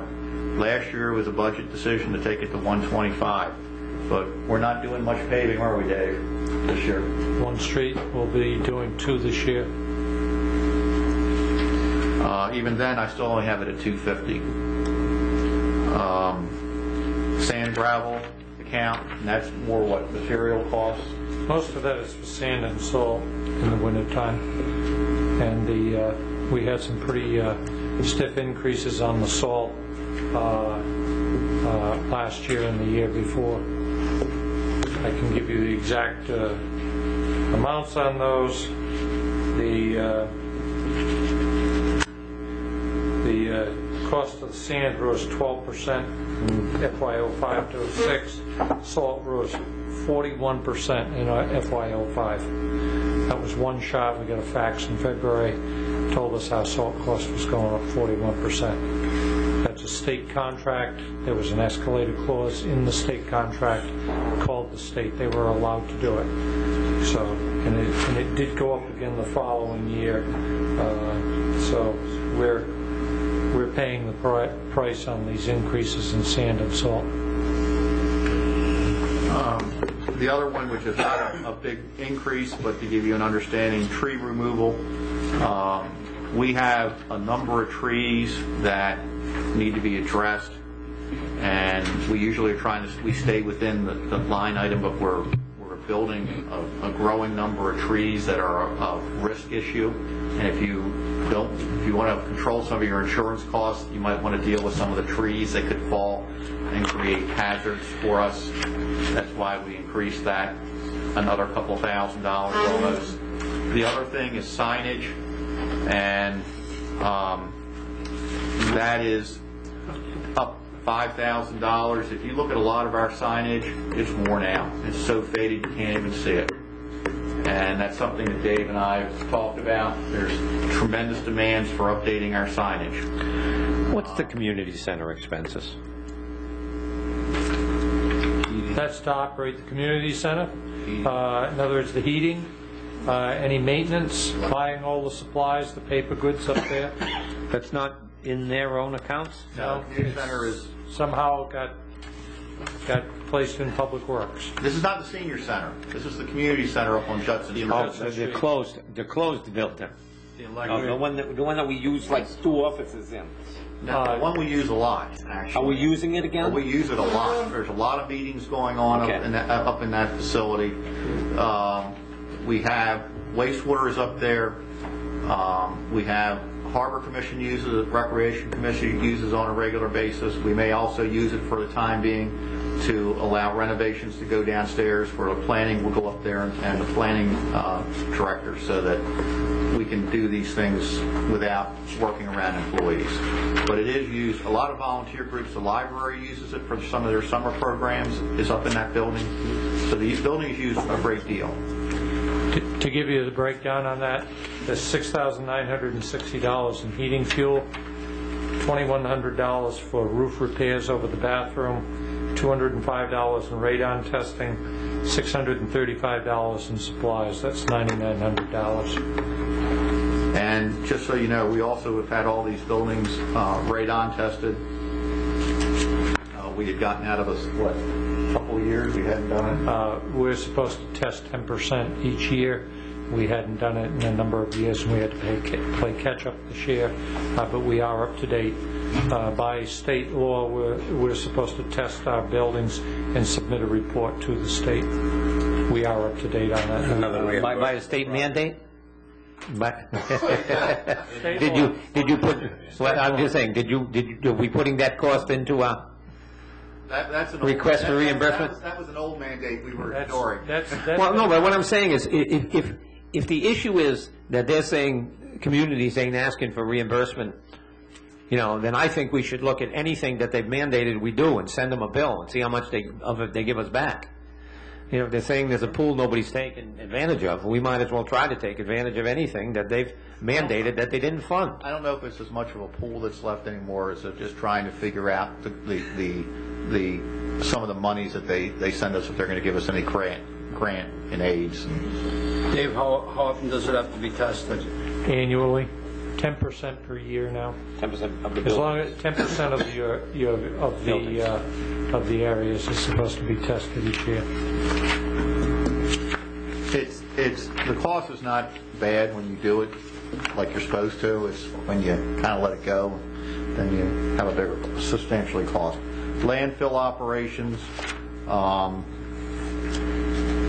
not much change there. Engineering services,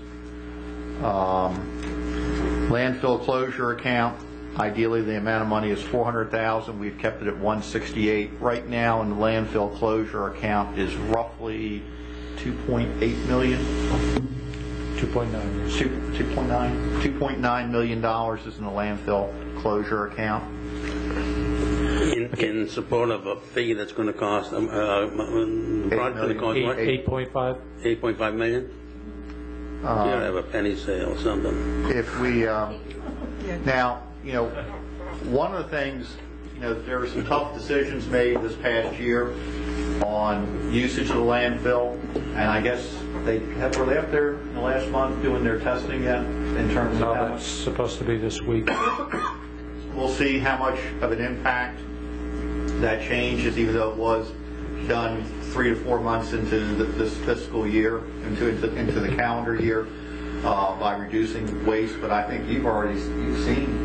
Well, we know from the traffic counts that were done earlier in the year that there was a substantial reduction in the amount of traffic that went in there. And just by the fact that we're not accepting the construction demolition, that means a lot.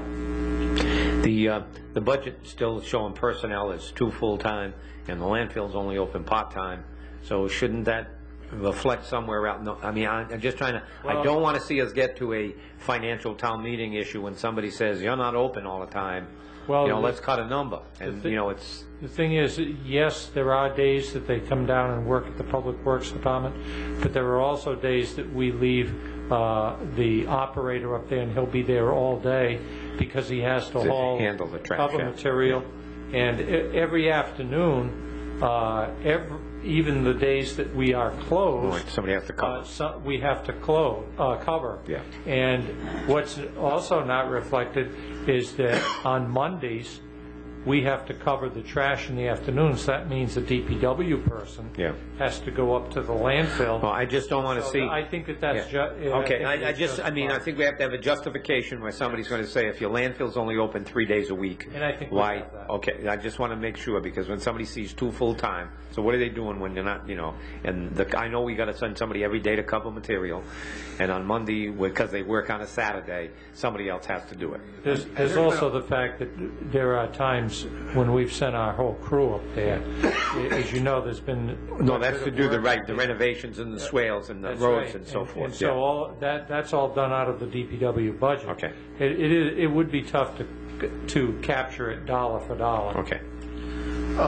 And I think Dave has done a lot to make sure, and his staff has done a lot to make sure that we maintain the ability to have the landfill open by being responsive to addressing a number of concerns. So I think that's a lot of work is being done up there that people just don't see because they're back up in there fixing a lot of issues that have been neglected for a long time. No, there has been a dramatic change in the landfill from what it was. Dramatic. Thank you. I wanted to make sure we have those numbers covered so somebody doesn't look at it that way. Yeah. And maybe a different presentation so that somebody isn't inclined to try to make a cut, is what I was saying. If we were showing that we had, let's say 2 part-time here, and then in your other operating budget, and I don't know how you do the numbers, but to turn around and show that they were. Okay. Because we got to cover their hours for all the time. The other big change in there is in the bulldozer account. I don't know why, but once again, we've been doing it for a long time, putting X amount of money for bulldozer repair in the capital expense. That shouldn't have been there. We've moved it to this line item and taken it out of capital expense. That's why that bulldozer account that's our repair account for that. I really believe that bulldozer repair should move to landfill operations. Well, it is. Well, I mean, okay, you're showing it as an operating expense, yeah, because nobody understands the wear and tear on that machine. Up there moving the trash around and taking care of that cover every day, and those the conditions that it operates in are conducive to having them lower ends and tracks and stuff. They wear, quite rapidly, and it is a large expense. We are actually required to have 2 machines, and we do have 2 machines. And our backup machine right now is in extremely poor condition. It was operating in our backyard one day, and I thought we had a fire in the backyard. It's really in bad shape. That's why when we come to the capital budget, you'll see that we are putting in for a new machine. But we do need to keep up the ones that we have, including our spare machine. Moving on to building maintenance, that's 1 full-time person, 1 custodian person, and the maintenance labor, which is part-time, is a non-union position. Most of these are all contractual increases. Now, I want to talk a little bit about operating expenses because we have been doing something that's not quite kosher with use of gasoline and oil and fuel to fill cars. We are actually recommending buying a vehicle for this department and moving away from this individual using his own vehicle, which we have been paying, offsetting some of these costs, and I would just rather leave it at that. And at this point, street lighting has been moved over to this account because it really is a public works. Now, I know there's always been a lot of questions about the street lighting account. You're actually spending $128,000, and it may actually move up another couple thousand, but this is no slush fund as I've typically heard it referred to. It's $128,000 in street lights. Stormwater 2, that's the compliance issue. Rubbish collection and recycling. Last year you budgeted $509,000. I believe because this amount was approved prior to the extension of our agreement, which I believe was $569,000. We were $60,000 short in this line item, so we've got a hole in this line item right now in the budget. Dave budgeted $625,000. I was kind of optimistic at $600,000. This will be before you, maybe at your next council meeting. This is an item that, depending on the type of service, we think we're very comfortable with this number right now. If you're agreeable to accept our recommendations, and if you're not agreeable to accept our recommendations, you might want to add $150,000. Not trying to blackmail, but no. Just letting us know. Nice. On-site wastewater management. As you all are aware, with the change in the ordinance, we are utilizing Mr. Lincourt's services to do this. This is a service that's being extended to the non-wastewater hard sewer line users. We are projecting, 20% of his benefit and salary package cost is this $15,000 right now. Plus some other operating expense. Right. We do have a line-by-line breakdown so that we can create a budget for this account so that it's not one flat fee. There actually is a budget that has been put together for that. And I'm going to give you that. I'm hesitant to put this in here because it's going to get confusing as part of the financial town meeting, so I have lumped some it, but you will have a breakdown when we bring to you the wastewater budget. Last year, as you recall, the wastewater budget, which should not have been submitted as part of the financial town meeting package, got there, wasn't voted on by the financial town meeting, but it was mixed in, and this year I've made sure that that has not happened. Isn't wastewater management going to be an enterprise funded operation? It is an enterprise. Then it should not appear in this budget. No, except for information. It was last year. It apparently had been submitted prior to my coming, and it never left. So this year it's not there. It never had been until last year. Yeah, but I know. It got in. It got there. So now the on-site wastewater management is a percentage of Mr. Lincourt's salary and office costs that are related to managing the program. The new ordinance. Right. Is that a mandated function? Part of the ordinance. That's part of the ordinance that this council passed. Who recommended to the council, I wonder? I wasn't here, neither was Conservation Jay. Commission. Who? Conservation Commission was proposing the on-site wastewater. Well, let's go back and look at the Conservation Commission's budget. Maybe we can find some. I can promise you they don't have that much. Is there any other? I mean, I've kept the capital issues to the end, so if there's no other questions, Mr. Webster. Boards and commissions and social services. The numbers that you're seeing under the social service agencies are the numbers that have been so far submitted to us. And I'm just going to quickly comment. Newport County Mental Health Association has requested $19,000. We gave them $5,000 in the past. It's my understanding that at one point we were giving them as much as $13,000. This is just a Solomon-like number I've put there. And I will say, and the same thing with the visiting nurses. I've been a little Solomon-like, I don't know what direction you want to go on that. The boards and commissions, the Historical Society, the change in any of this, is the Open Space Commission has some projects that they want to do. The support material is in your package. The Fogland Oversight Commission, which has not been in there in the past, needs to get GIS mapping done. It is $15,000. At one point I had it down to $75,000. I put it back at the request of the chairman to $15,000. It could be phased over 2 years, but I know that's been a big issue for the Oversight Commission. The Harbor Commission is here in this now. I've separated that a little bit away, trying to put all the commissions together versus having some of them scattered. The Tree Commission, the Recycling Commission is now in here versus being in the administrator's budget. Library services. Right now, this is the amount of money that they have requested. Going back to boards and commissions, the Open Space Commission, what's the reason for that? I have to go and check they've got some projects that they want to do for the 19th. It's in the back. Yeah, it's in the back. I have to go back and review it again.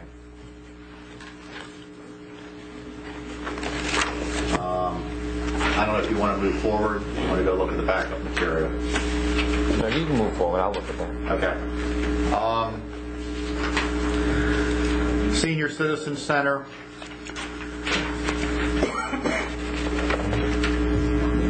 It's the difference in what the salary is, just a difference in interpretation of what the salary increase should be. The assistant director, that's grant money.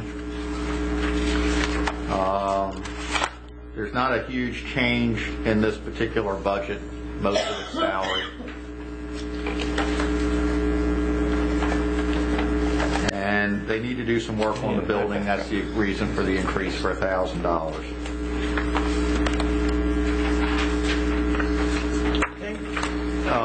Recreation and Parks, and I know Mr. Cook is here to make sure that I treat his food fairly. What I tried to work, with the Recreation and Parks Commission, Recreation Commission, is to try to do more zero-based budgeting. They did that. That's why some of their numbers have jumped, especially in salaries and expenses. And then I went and looked at some historical averages, and that's where some of the adjustments have been made. Some of their salary lines go up because a lot of their salaries are tied to the minimum wage. So when the minimum wage goes up 25 cents, it just causes a swing of all their salaries. And I've also put some money in there for the summer increase for the summer coordinator. That individual's not had an increase in a number of years. The other line item that is under recreational field care, which is the contractual lawn service, that item just went out to bid. They put $25,000. I think I'm betting it's going to be closer to $22,000. Other than that, it's pretty self-explanatory. Jack, do you have anything you want to add? Thank you, sir. And then we get into municipal capital services. And since the... I don't have a total. You don't have a total for them. It trailed over to the next page. I got to make a correction. Oh, If you go past capital expenses, you're going to see total recreation commission increase. When it printed up tonight, I discovered we were making some changes. Apparently, I got to do a cut and paste job later.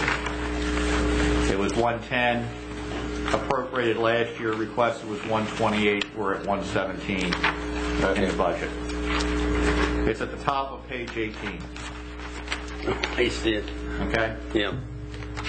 All right, municipal capital services, and I'm going to ask Dave to come back up, and we'll just do this by department. The backup material and all, Mr. Webster's increases is in your packet. Some of these are continuing agreements that we've already had in place, like 6th to 7th payment, that type of stuff. But I'll let Dave talk to those and some of the new items. Okay, the vacuum sweeper is an existing machine where that's payment 6 of 7. The bulldozer rehab, that's the account we talked about, that we've moved that money over into the operating expense because it's really not a capital expense. We're not buying anything, we're just maintaining the machine. The bulldozer, this is for the purchase of a new shovel dozer for the landfill. It would be a 5-year lease. I have checked these prices with the vendor who supplied the last 2 machines. So this should be an adequate amount. It would be nice to think that perhaps with the reduced operating hours at the landfill, maybe this could be the last machine that we would have to buy. That's being a bit optimistic. But that number would include the financing of it also? That is correct, okay, yes. because we don't want to get into that one again. Yeah, we have put in an amount for the machine plus the financing, just like we recently did with the loader. Okay. Okay. The next items are all 0 because those were done this year. The front end loader, that's the second payment. You can see that we budgeted $38,000 last year, and the payments actually came in at $33,900. This is, Dave, I just still didn't correct that mistake. I just noticed on the truck lift. Yeah, that truck lift is actually the entire amount. Should be $47,500. It should be $47,500 to actually make the lift. Right now, we have a mechanic working on fire trucks and our trucks. He has no lift. He has to, everything is done from underneath. When you're changing a muffler system or something, it's just not a safe operation. And we have a car lift in our garage, which was something that was salvaged out of a garage. So it's an old used lift, certainly not capable of lifting anything more than a car or a small pickup truck. So we really should have a lift over there for safety reasons in the garage.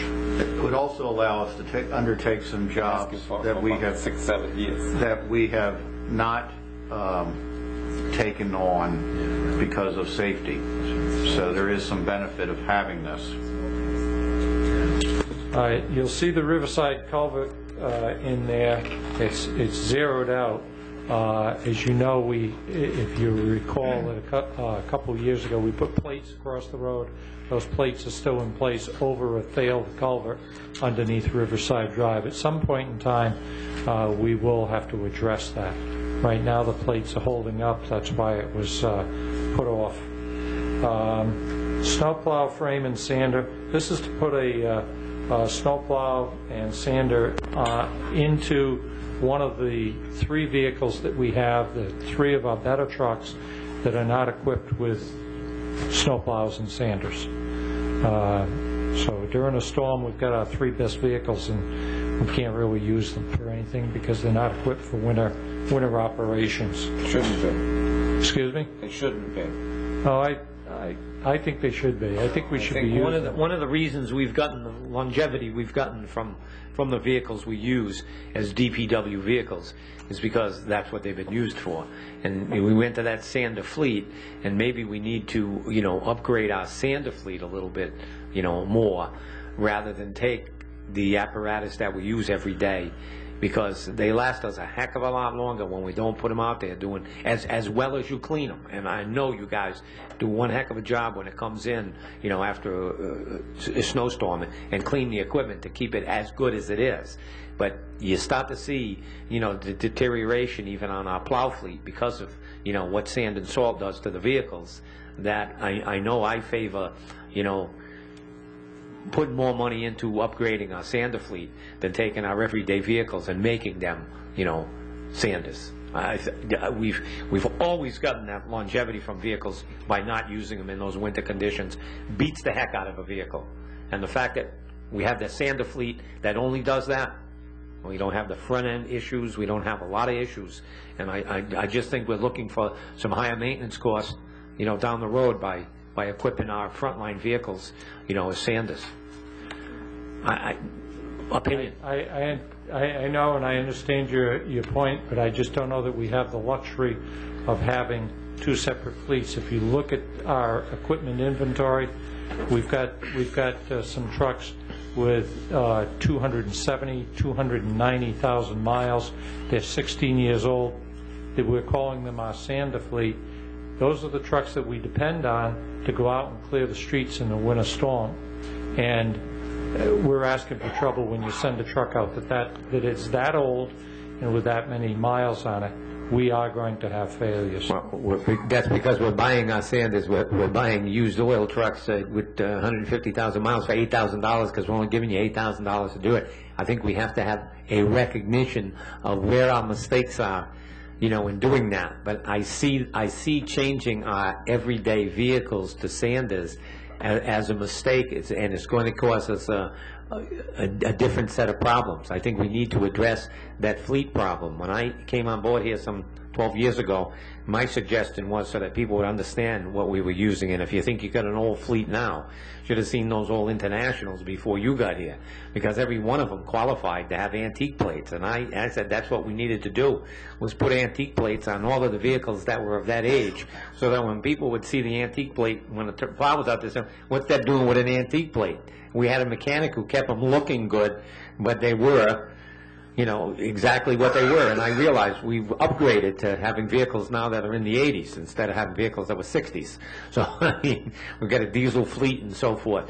But those trucks also only get... What your suggestion is now is replace the normal fleet that he uses and take the fleet that we have and use them to replace the sanders? No, I'm saying that where the sanders should be, some of the sanders should be upgraded, but not taking our frontline equipment. No, take the frontline equipment, use them as sanders, and replace the frontline equipment.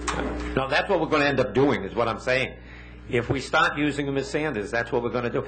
And Dave, I sympathize with what you're trying to accomplish, but the budgets have never given you the kind of money you needed to keep up with what we're doing. And I don't think putting plows on those frontline, the two Internationals or Freightliners we bought 4 or 5 years ago, those trucks are now what, about 4 years old? 5 years old? No, they're... Even older than that? 8. 8 years old. Okay, we've gotten 8 years. We've gotten 8 years out of those vehicles, and they still look in real good shape, and they're doing the job that needs to be done. But when we look at the miles we put on the plow trucks, to take a truck that has a higher mileage for the amount of miles you put, and we've done a very good job in maintaining those vehicles that we use as plows, and we have not had a lot of major breakdowns during storms. And yeah, 3 storms we had last year, we did very well, no question. Yeah. I mean, we budget. A lot of it is a philosophical approach. Well, I understand, but what I'm saying is, let's recognize the system we've used for a lot of years of having the 2 separate fleets. We can maintain that system, but we've got to put the money in to that plow fleet, because that's why I think that's why we've gotten the 8 years. We'd be looking at probably, if we are putting plows on those frontline trucks, we'd be looking at replacing them now if they were doing both jobs. In the 8 years, we'd be replacing them. Instead of getting the 12 and 15 years, we will get out of them. With all due respect, we have to Yeah. just respond to the recommendations Okay. of our Public Works Chief.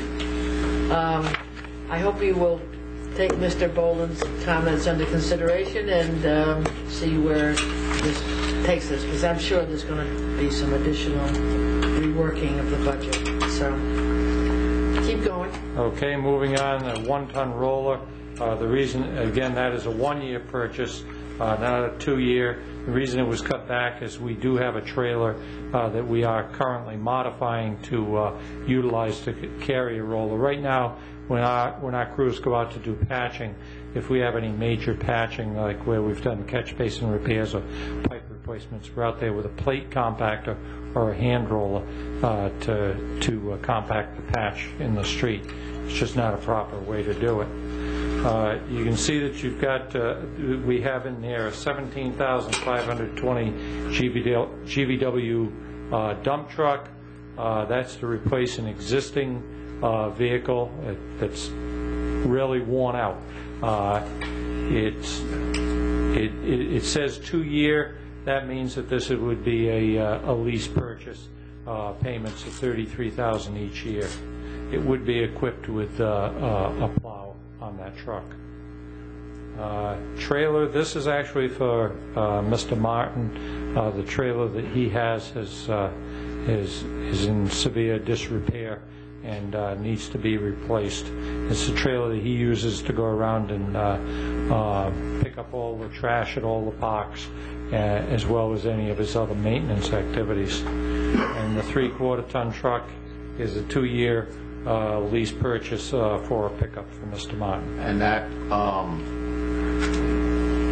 would clearly address a number of personnel-related issues when he's off. When we get complaints that he's using them, he's off. It's created some problems. And Mr. Martin is eligible for retirement now, and we need to address this issue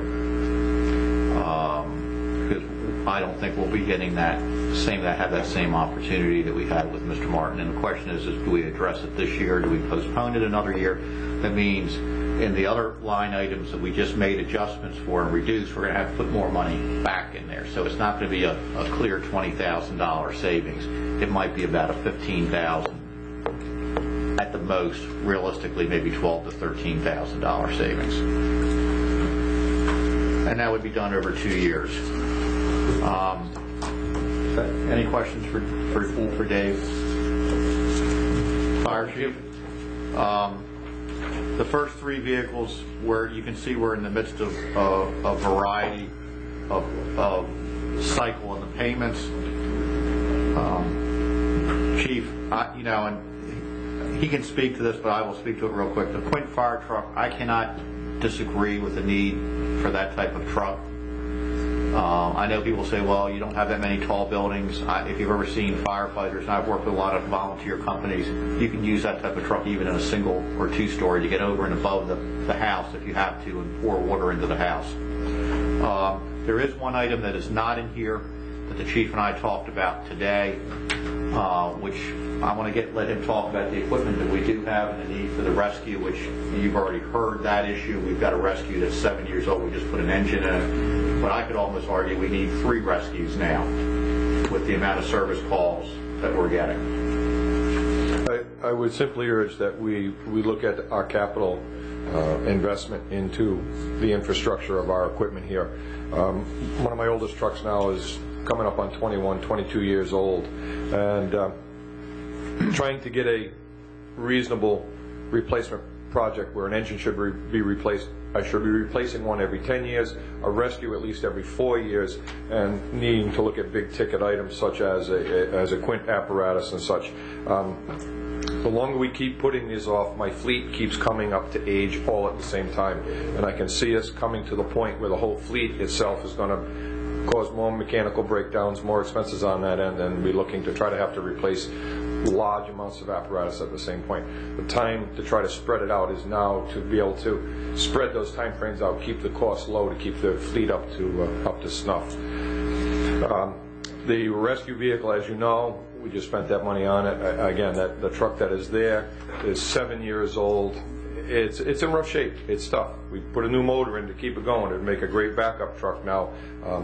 But again, if I'm going to replace the rescue, that truck at least is going to have to be on the road for another year before I get a rescue in for that. So again, looking at that time frame to get it in, I can't go out and just buy one. And when I looked for that engine replacement, I did look to see if there were any out there that were available. I called a ton of manufacturers. None of them have them. They buy them up as quick as they come out. So again, I would urge that we can reconsider that. The climate vent system is the exhaust system, which would exhaust diesel fumes. Diesel fumes themselves are known carcinogenic. It is an OSHA regulation or a requirement, or I wouldn't say a requirement, but a heavy suggestion that we put in those climate vent systems to remove the diesel fumes from the structures. Which station? Right now, my only station that has it is the South End Station, Station 4, because that had the biggest bays. Chief Jack, when he was here, was able to acquire a grant for that to be able to get that done. I'm trying to look to get it into the other stations. The reason why I've not recommended it, we've put the new software up at the fire department, at the call center to begin to determine where our calls are coming from as part of a discussion that was part of the comprehensive plan discussion about looking at 1 or 2 fire stations in the future instead of 3. So when you're looking at that much of an investment, and if we can hopefully in a year or 2 come to some understanding where we would like to go for a structure like that, then we would make a decision. I don't disagree from a safety standpoint. It would be better to have it, but that's a lot of money to install at this point where we're looking at other issues. I have looked at grants for that, but those grants, I only get several bites at the apple at certain grants that come out. The federal government puts out their guidelines for firefighters as to what I can apply for a grant. Last year I had gone to try to get an engine for us.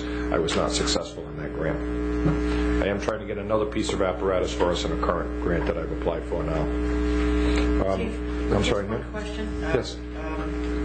Am I correct that if the rescue wagon knew 1 of 5 payments, if that were approved, and then we have a rescue vehicle, we're in our 4th year, that the existing rescue wagon would be kept as a backup, or Both.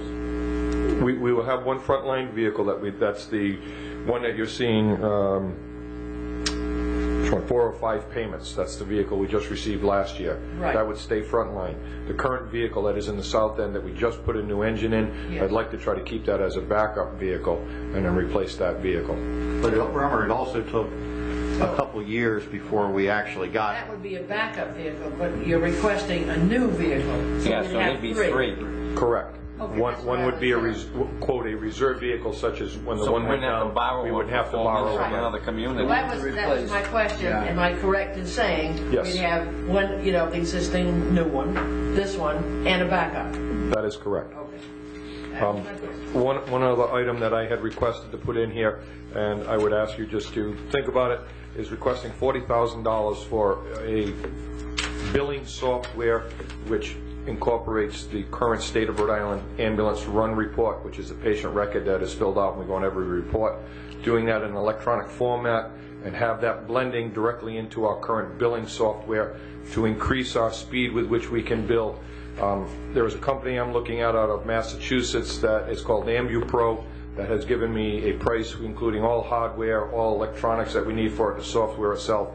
The cost on that is $40,000, but they have spoken to me and given me a letter saying they can pretty much guarantee that we would increase our current revenues by 1/3. What's the annual licensing and maintenance fee on our $40,000 software package? I could not give you that right off the top of my head. No, but this is the point. I'm going to sell you something for $40,000, and then we're going to pay them $4,000 a year, to keep it up. Now there is Didn't you just do Didn't we just approve a new software The program? software that we just approved is the one that's going into the dispatch center for the dispatching. We have two sets of records that we have to keep. One is called NFRS, National Fire Incident Reporting System, where we have to report all our fire calls and our responses to the national network. That's the form we're supposed to work. That's the form that I just asked. That goes into the dispatching software that's part of that entire system. Okay. The other is the ambulance rescue report, which is Another one of them unfunded mandates? There you go. This a federal? National Fire Incident Reporting System. We can choose not to use the National Fire Incident Reporting System, but then we are ineligible for any grant that we may ever apply for. It's a catch-22. Don't have to use it, but if you don't use it, then you're not going to be allowed. You're immediately disqualified for any grants. Is that a federal government organization? Will Mr. Reed or Mr. Whitehouse know about this kind of thing? You know, a lot of this is, you know, I know that it irritates everybody, but a lot of it helps for the justification of why your community should be eligible for a piece of equipment or for grant money. You know, we are in a very competitive situation, and this grant money is dwindling. And if this helps put us in a better line to get the grant money, then we need to do this. I mean, and that's what it boils down to. I know we hate it, but you know, there are points that you get and Bob will tell you, there are a number of points that you get as a community that will get your grant application ranked higher. And we need to get every point that we can get to try to get grants. And this is one of the prices we have to pay. And I mean, that's the best way of looking at it. I think you can look at it in a very negative or look at it in a positive light. I have no objections to getting every grant that we can possibly get. Is that a request that you're recommending? It was something Bob and I've had back and forth. It may come up. We're talking about this right now. We actually, and this is something I forgot to tell you, and I don't like making this type of mistake when we're going through his budget. We actually have put a few extra hours in Judy's salary account to take her to 40 hours so that she can bill manually these additional dollars. But that's what Judy's there. That's why Judy is there, is to bill as much as she possibly can.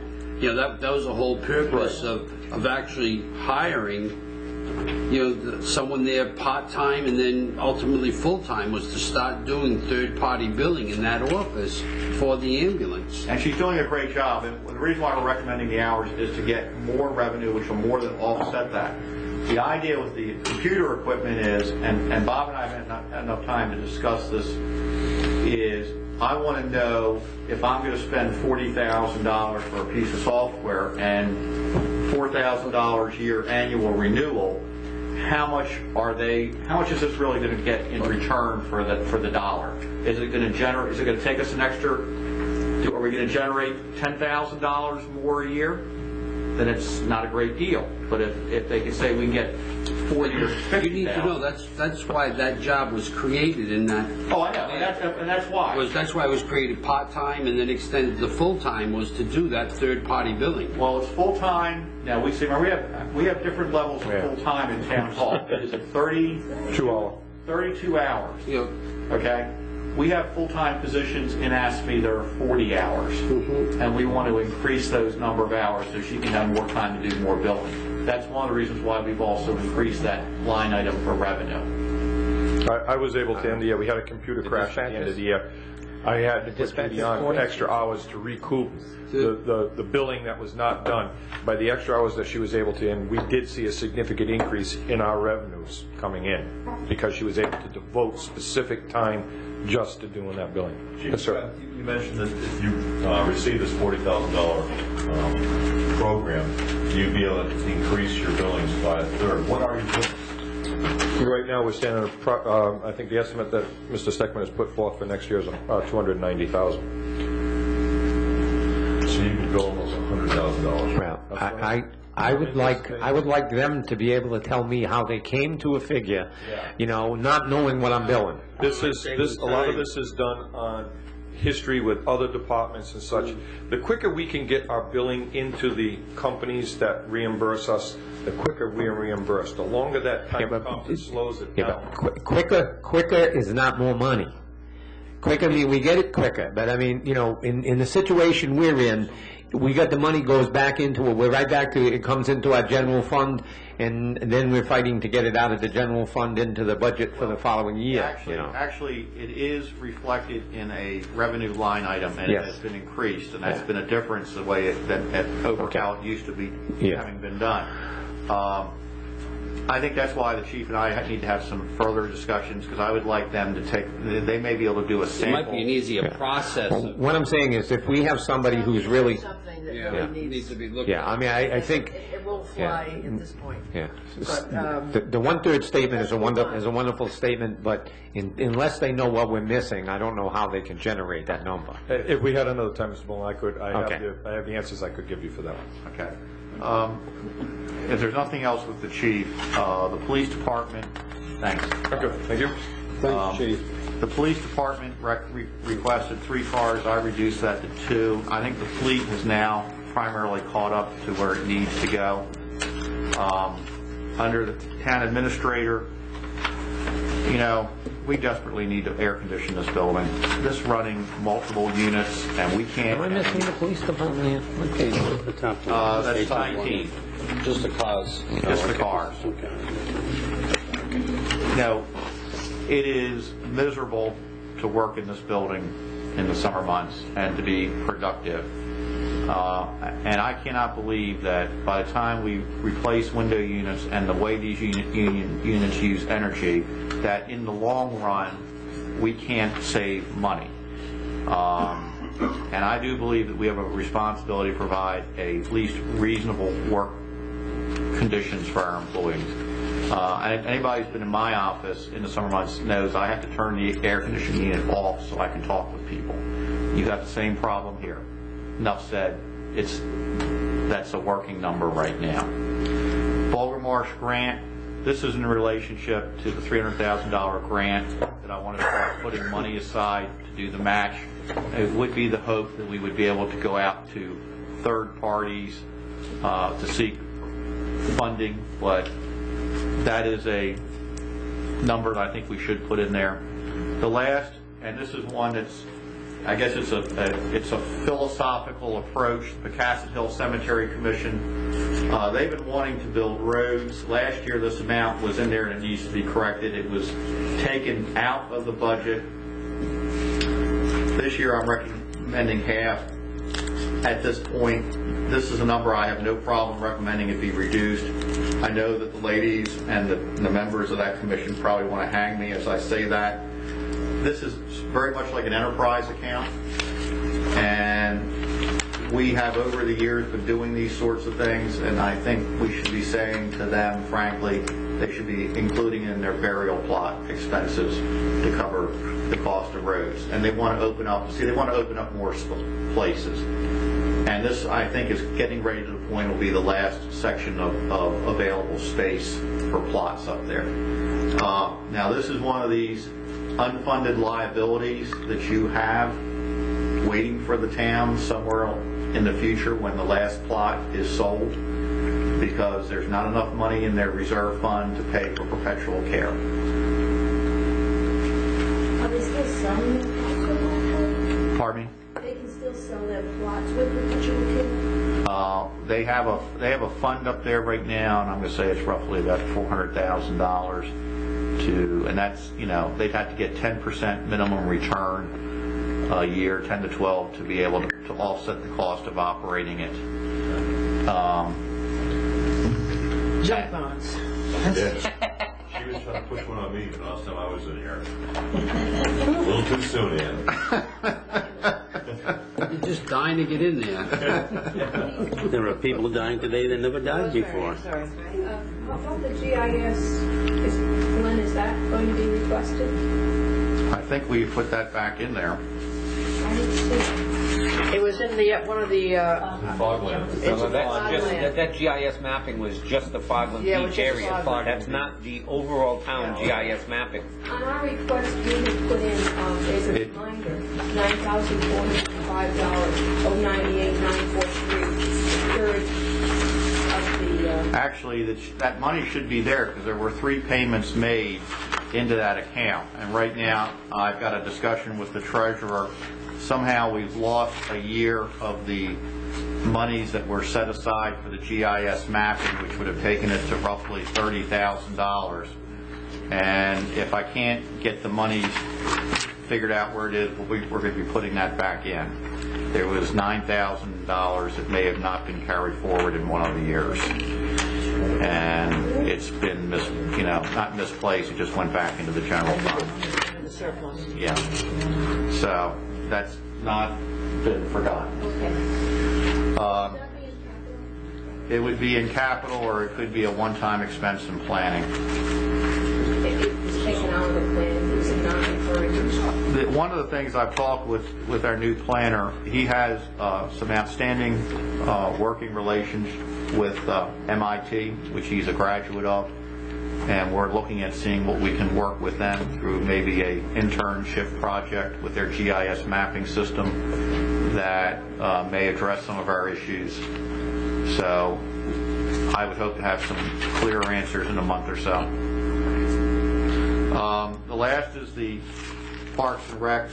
As you well know, I've been working with them and trying to come up with some capital expenditures. I have, under their original budget, or it's in the materials in here, they chose 1, 2, 3, 4, and I tried to give them as many 1s and 2s as that they wanted in each one of these areas. Jack is welcome to speak to any of this, but they do a good job. I don't think anybody takes that away from them.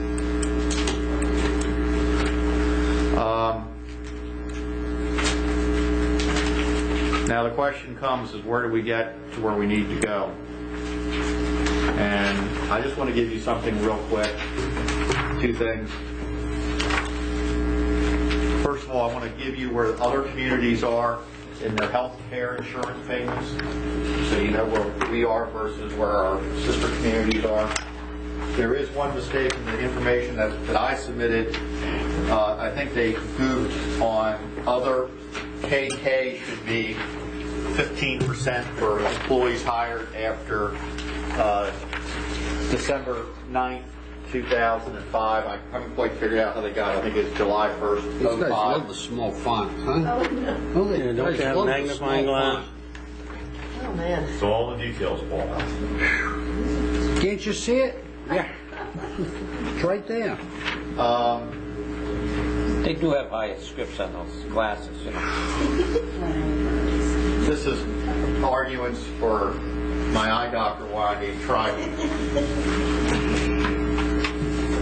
And these are scripts. Thank you. I'm going to need that one, please. So when you see a line item for trifocal, you know what that's about.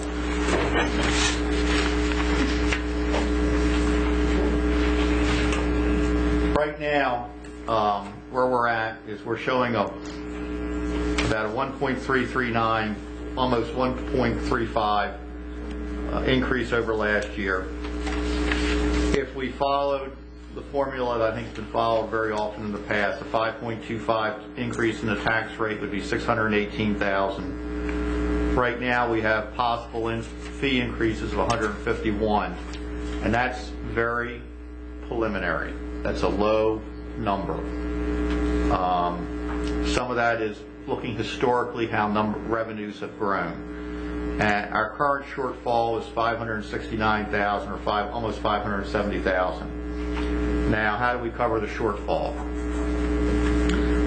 I'm not recommending this. I'm just throwing out ideas at this point. One is get rid of the truck lift.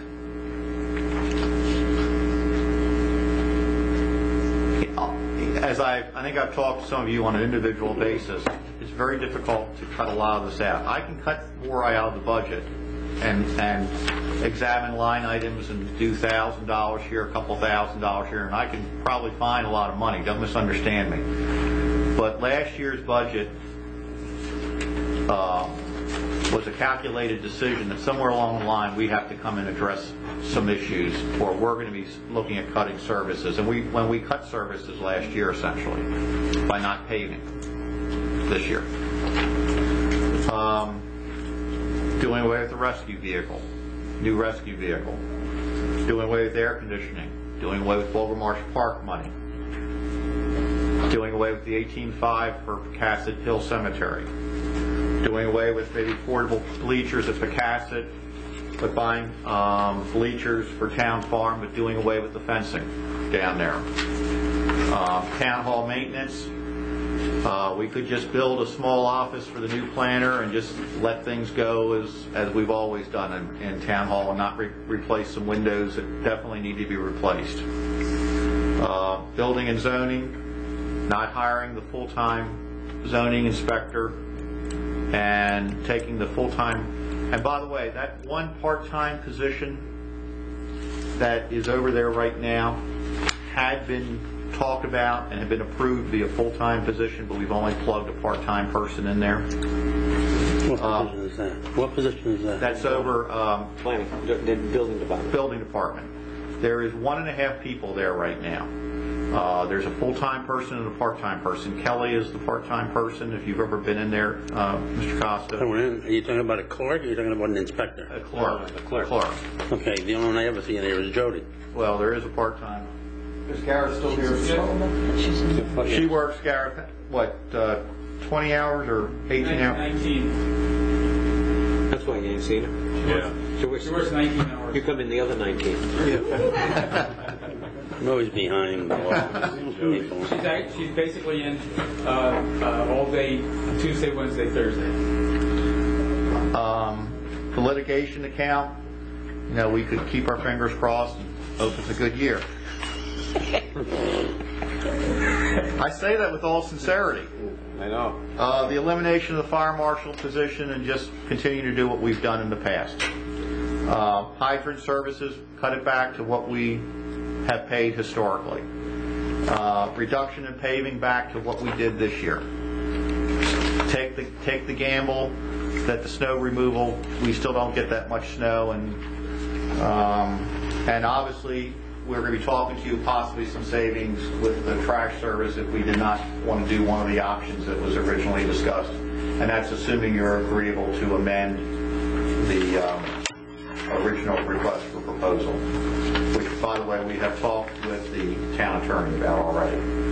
You'd be seeing potential savings of about $457,000, which would obviously make the $570,000 not so bad, but there's a lot of good things there.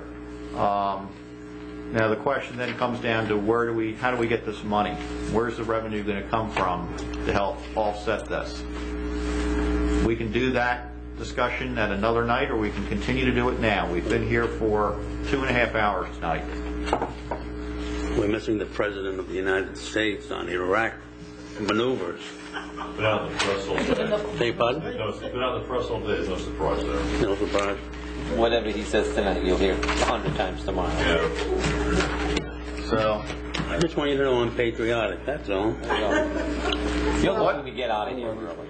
I'm inclined to think that we have already scheduled another budget discussion for the 31st for work. 29th. 29th. When's the presentation to the, when's it got to go to the budget committee? I believe the date is January 17th. Last year one of the problems. Last year we just submitted the budget just to meet the charter You met requirements and continued to work on it. I understand, but I think that caused a few problems, because when the budget got submitted and we wanted to talk, the budget committee is saying, you gave us a budget, now it's our turn to. So I thought we had to get it. I think overall. It's a work in progress throughout. Okay.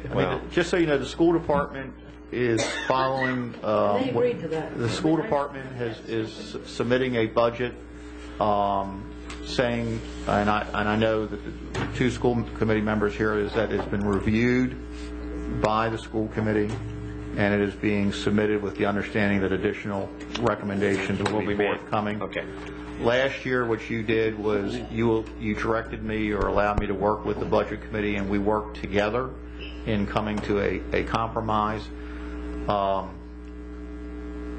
believe that we can handle a budget increase up to 10%, assuming that the council is willing to address fees and also address how we account for revenue in the budget process, where it is typically not budgeted, but if there are revenue funds that the money goes in and then goes to the general fund. Lynn, I don't think you're right on that. I don't know. Because if you address fees, those fees will be not going to the accounts. They will be going into the general fund. Correct. Okay. And But it's we're not- looking at a fiscal year 2007, 2008. Those fees will be going into the general fund 2007, Right. 2008. Could be used 2008, 2009. So they'll be available as the surplus builds up 2008, 2009. That is absolutely correct. Okay. But from an accounting standpoint and a budgetary standpoint, what you're doing is reflecting, and it varies depending on the year. So I'm going to use a number of 1 million just for the sake of arguing. Instead of showing that as revenue line items and getting these budgets where we're actually showing revenue to come in versus expenditures going out, it is a better way of accounting and budgeting. I know historically we have always done it this way. I know the auditor and the new auditor and I have talked about this.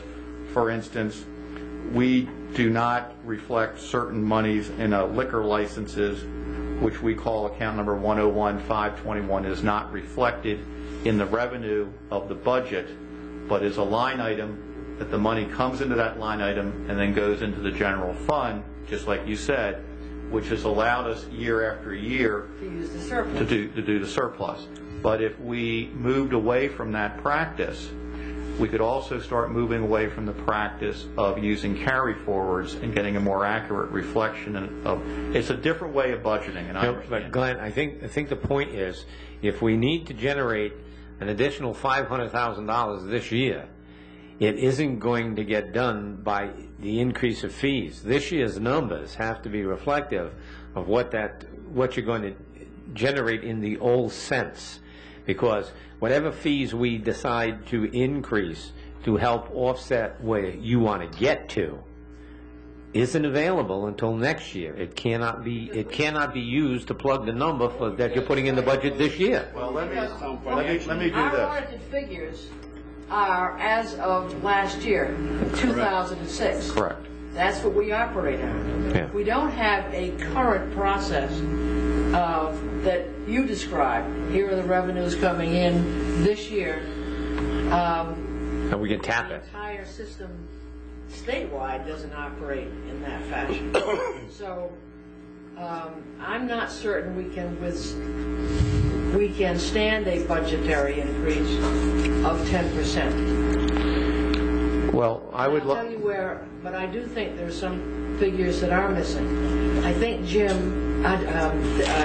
Dave Robert should do some modeling the same way he did as to what our Increase in assessments from last year to this year based on construction. That might help the situation. And he is getting ready to start doing that. I would, because it is a late hour, I would rather come back and discuss revenue on the levy. on the 29th and show you what I'm talking about.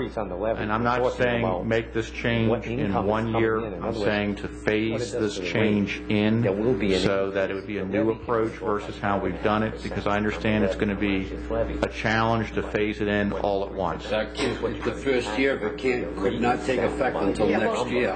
Yeah, The increase is on the we levy. operate with audited numbers that are I only understand. a year older. I understand. Fee structure base could not take effect until next year. I'm well aware of how Okay, it's we'll working. Okay. No, I'm not worried about that. But I think it's very helpful because I don't think we can go with a 10% increase, and bringing it back, at least identified some areas to cut. Right. Well, it would certainly, you know, as Not that we will, or not that everybody will agree. a cap is based on last year's levy.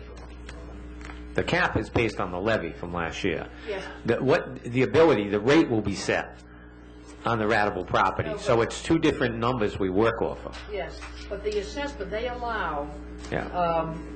because the assessments get increased by a very small percentage, which is allowed in order to do that cap calculation. Yeah. But Dave Robert, we all struggled with that last year. Yeah. Well, we changed it last year. Remember, we Yes. also changed our approach last year, Yeah. which was we had never factored in Starwoods the way we have done Right. before. So that was a change. Yep. And it's the same thing as what I'm recommending is a change that I think is going to take 2 or 3 years to phase in.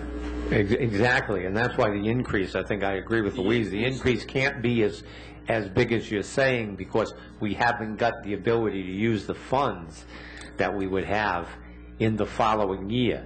Should you do the fee increases to do your offset, that would show us in next year where there would be that pool of money that could go back, could feed back in and keep the tax rate at the lower number. That's the same thing applying.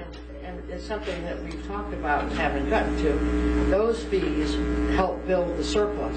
So that in a subsequent year, they The offset from the surplus. Please understand why don't we discuss this another night? Because I think It's all right. We'll approach the budgeting. Yeah. and as long as the budget committee, I know last year that they did. It was they. I think we should send them the budget then with the same proviso that this is, we will be continuing. Yeah. So they're getting it anyway. And it will be until probably 2 weeks before, or 1 week before. Well, we'll have a meeting next week, obviously, next Tuesday night, which will be probably the night before we submit the document. I understand Mr. Costa will not be able to make it. I don't know if he's extended the request to the other budget committee members, but I understand he will not be here. Mr. Costa. Costa, excuse me. Got it.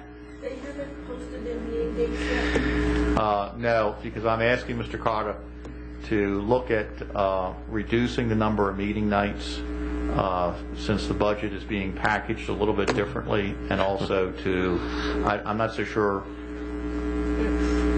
I'm just going to ask him to consider reducing the number of nights, and also not to have the walkthroughs by the committee members on weekends, but to do it during the week, which makes it easier for the staff.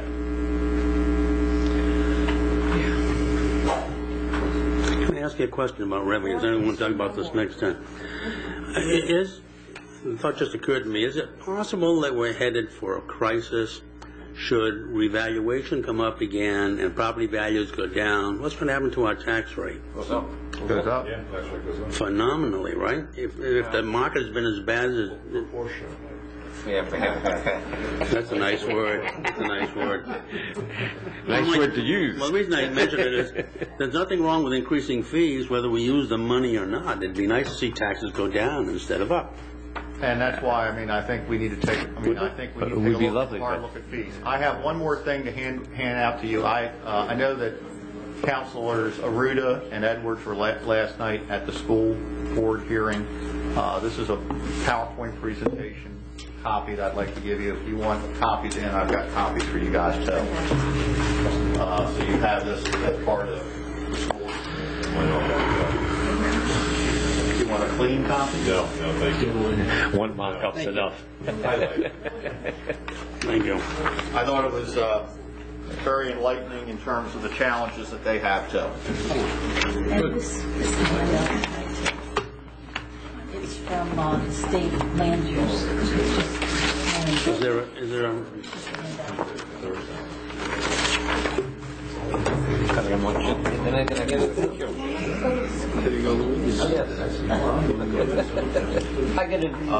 Dinner reservations have been made. How many people are going to go to the 4 o'clock workshop for the interlocal trust? I'm going to go to dinner. I'm going to go when Paul I got to goes. put you in that. I don't have you in on the... I know. I'm telling you. You going? I thought it was tomorrow night. No, it's next week. I know. Next Wednesday. I'll put you in. Okay, so I can throw some of this away, can't I?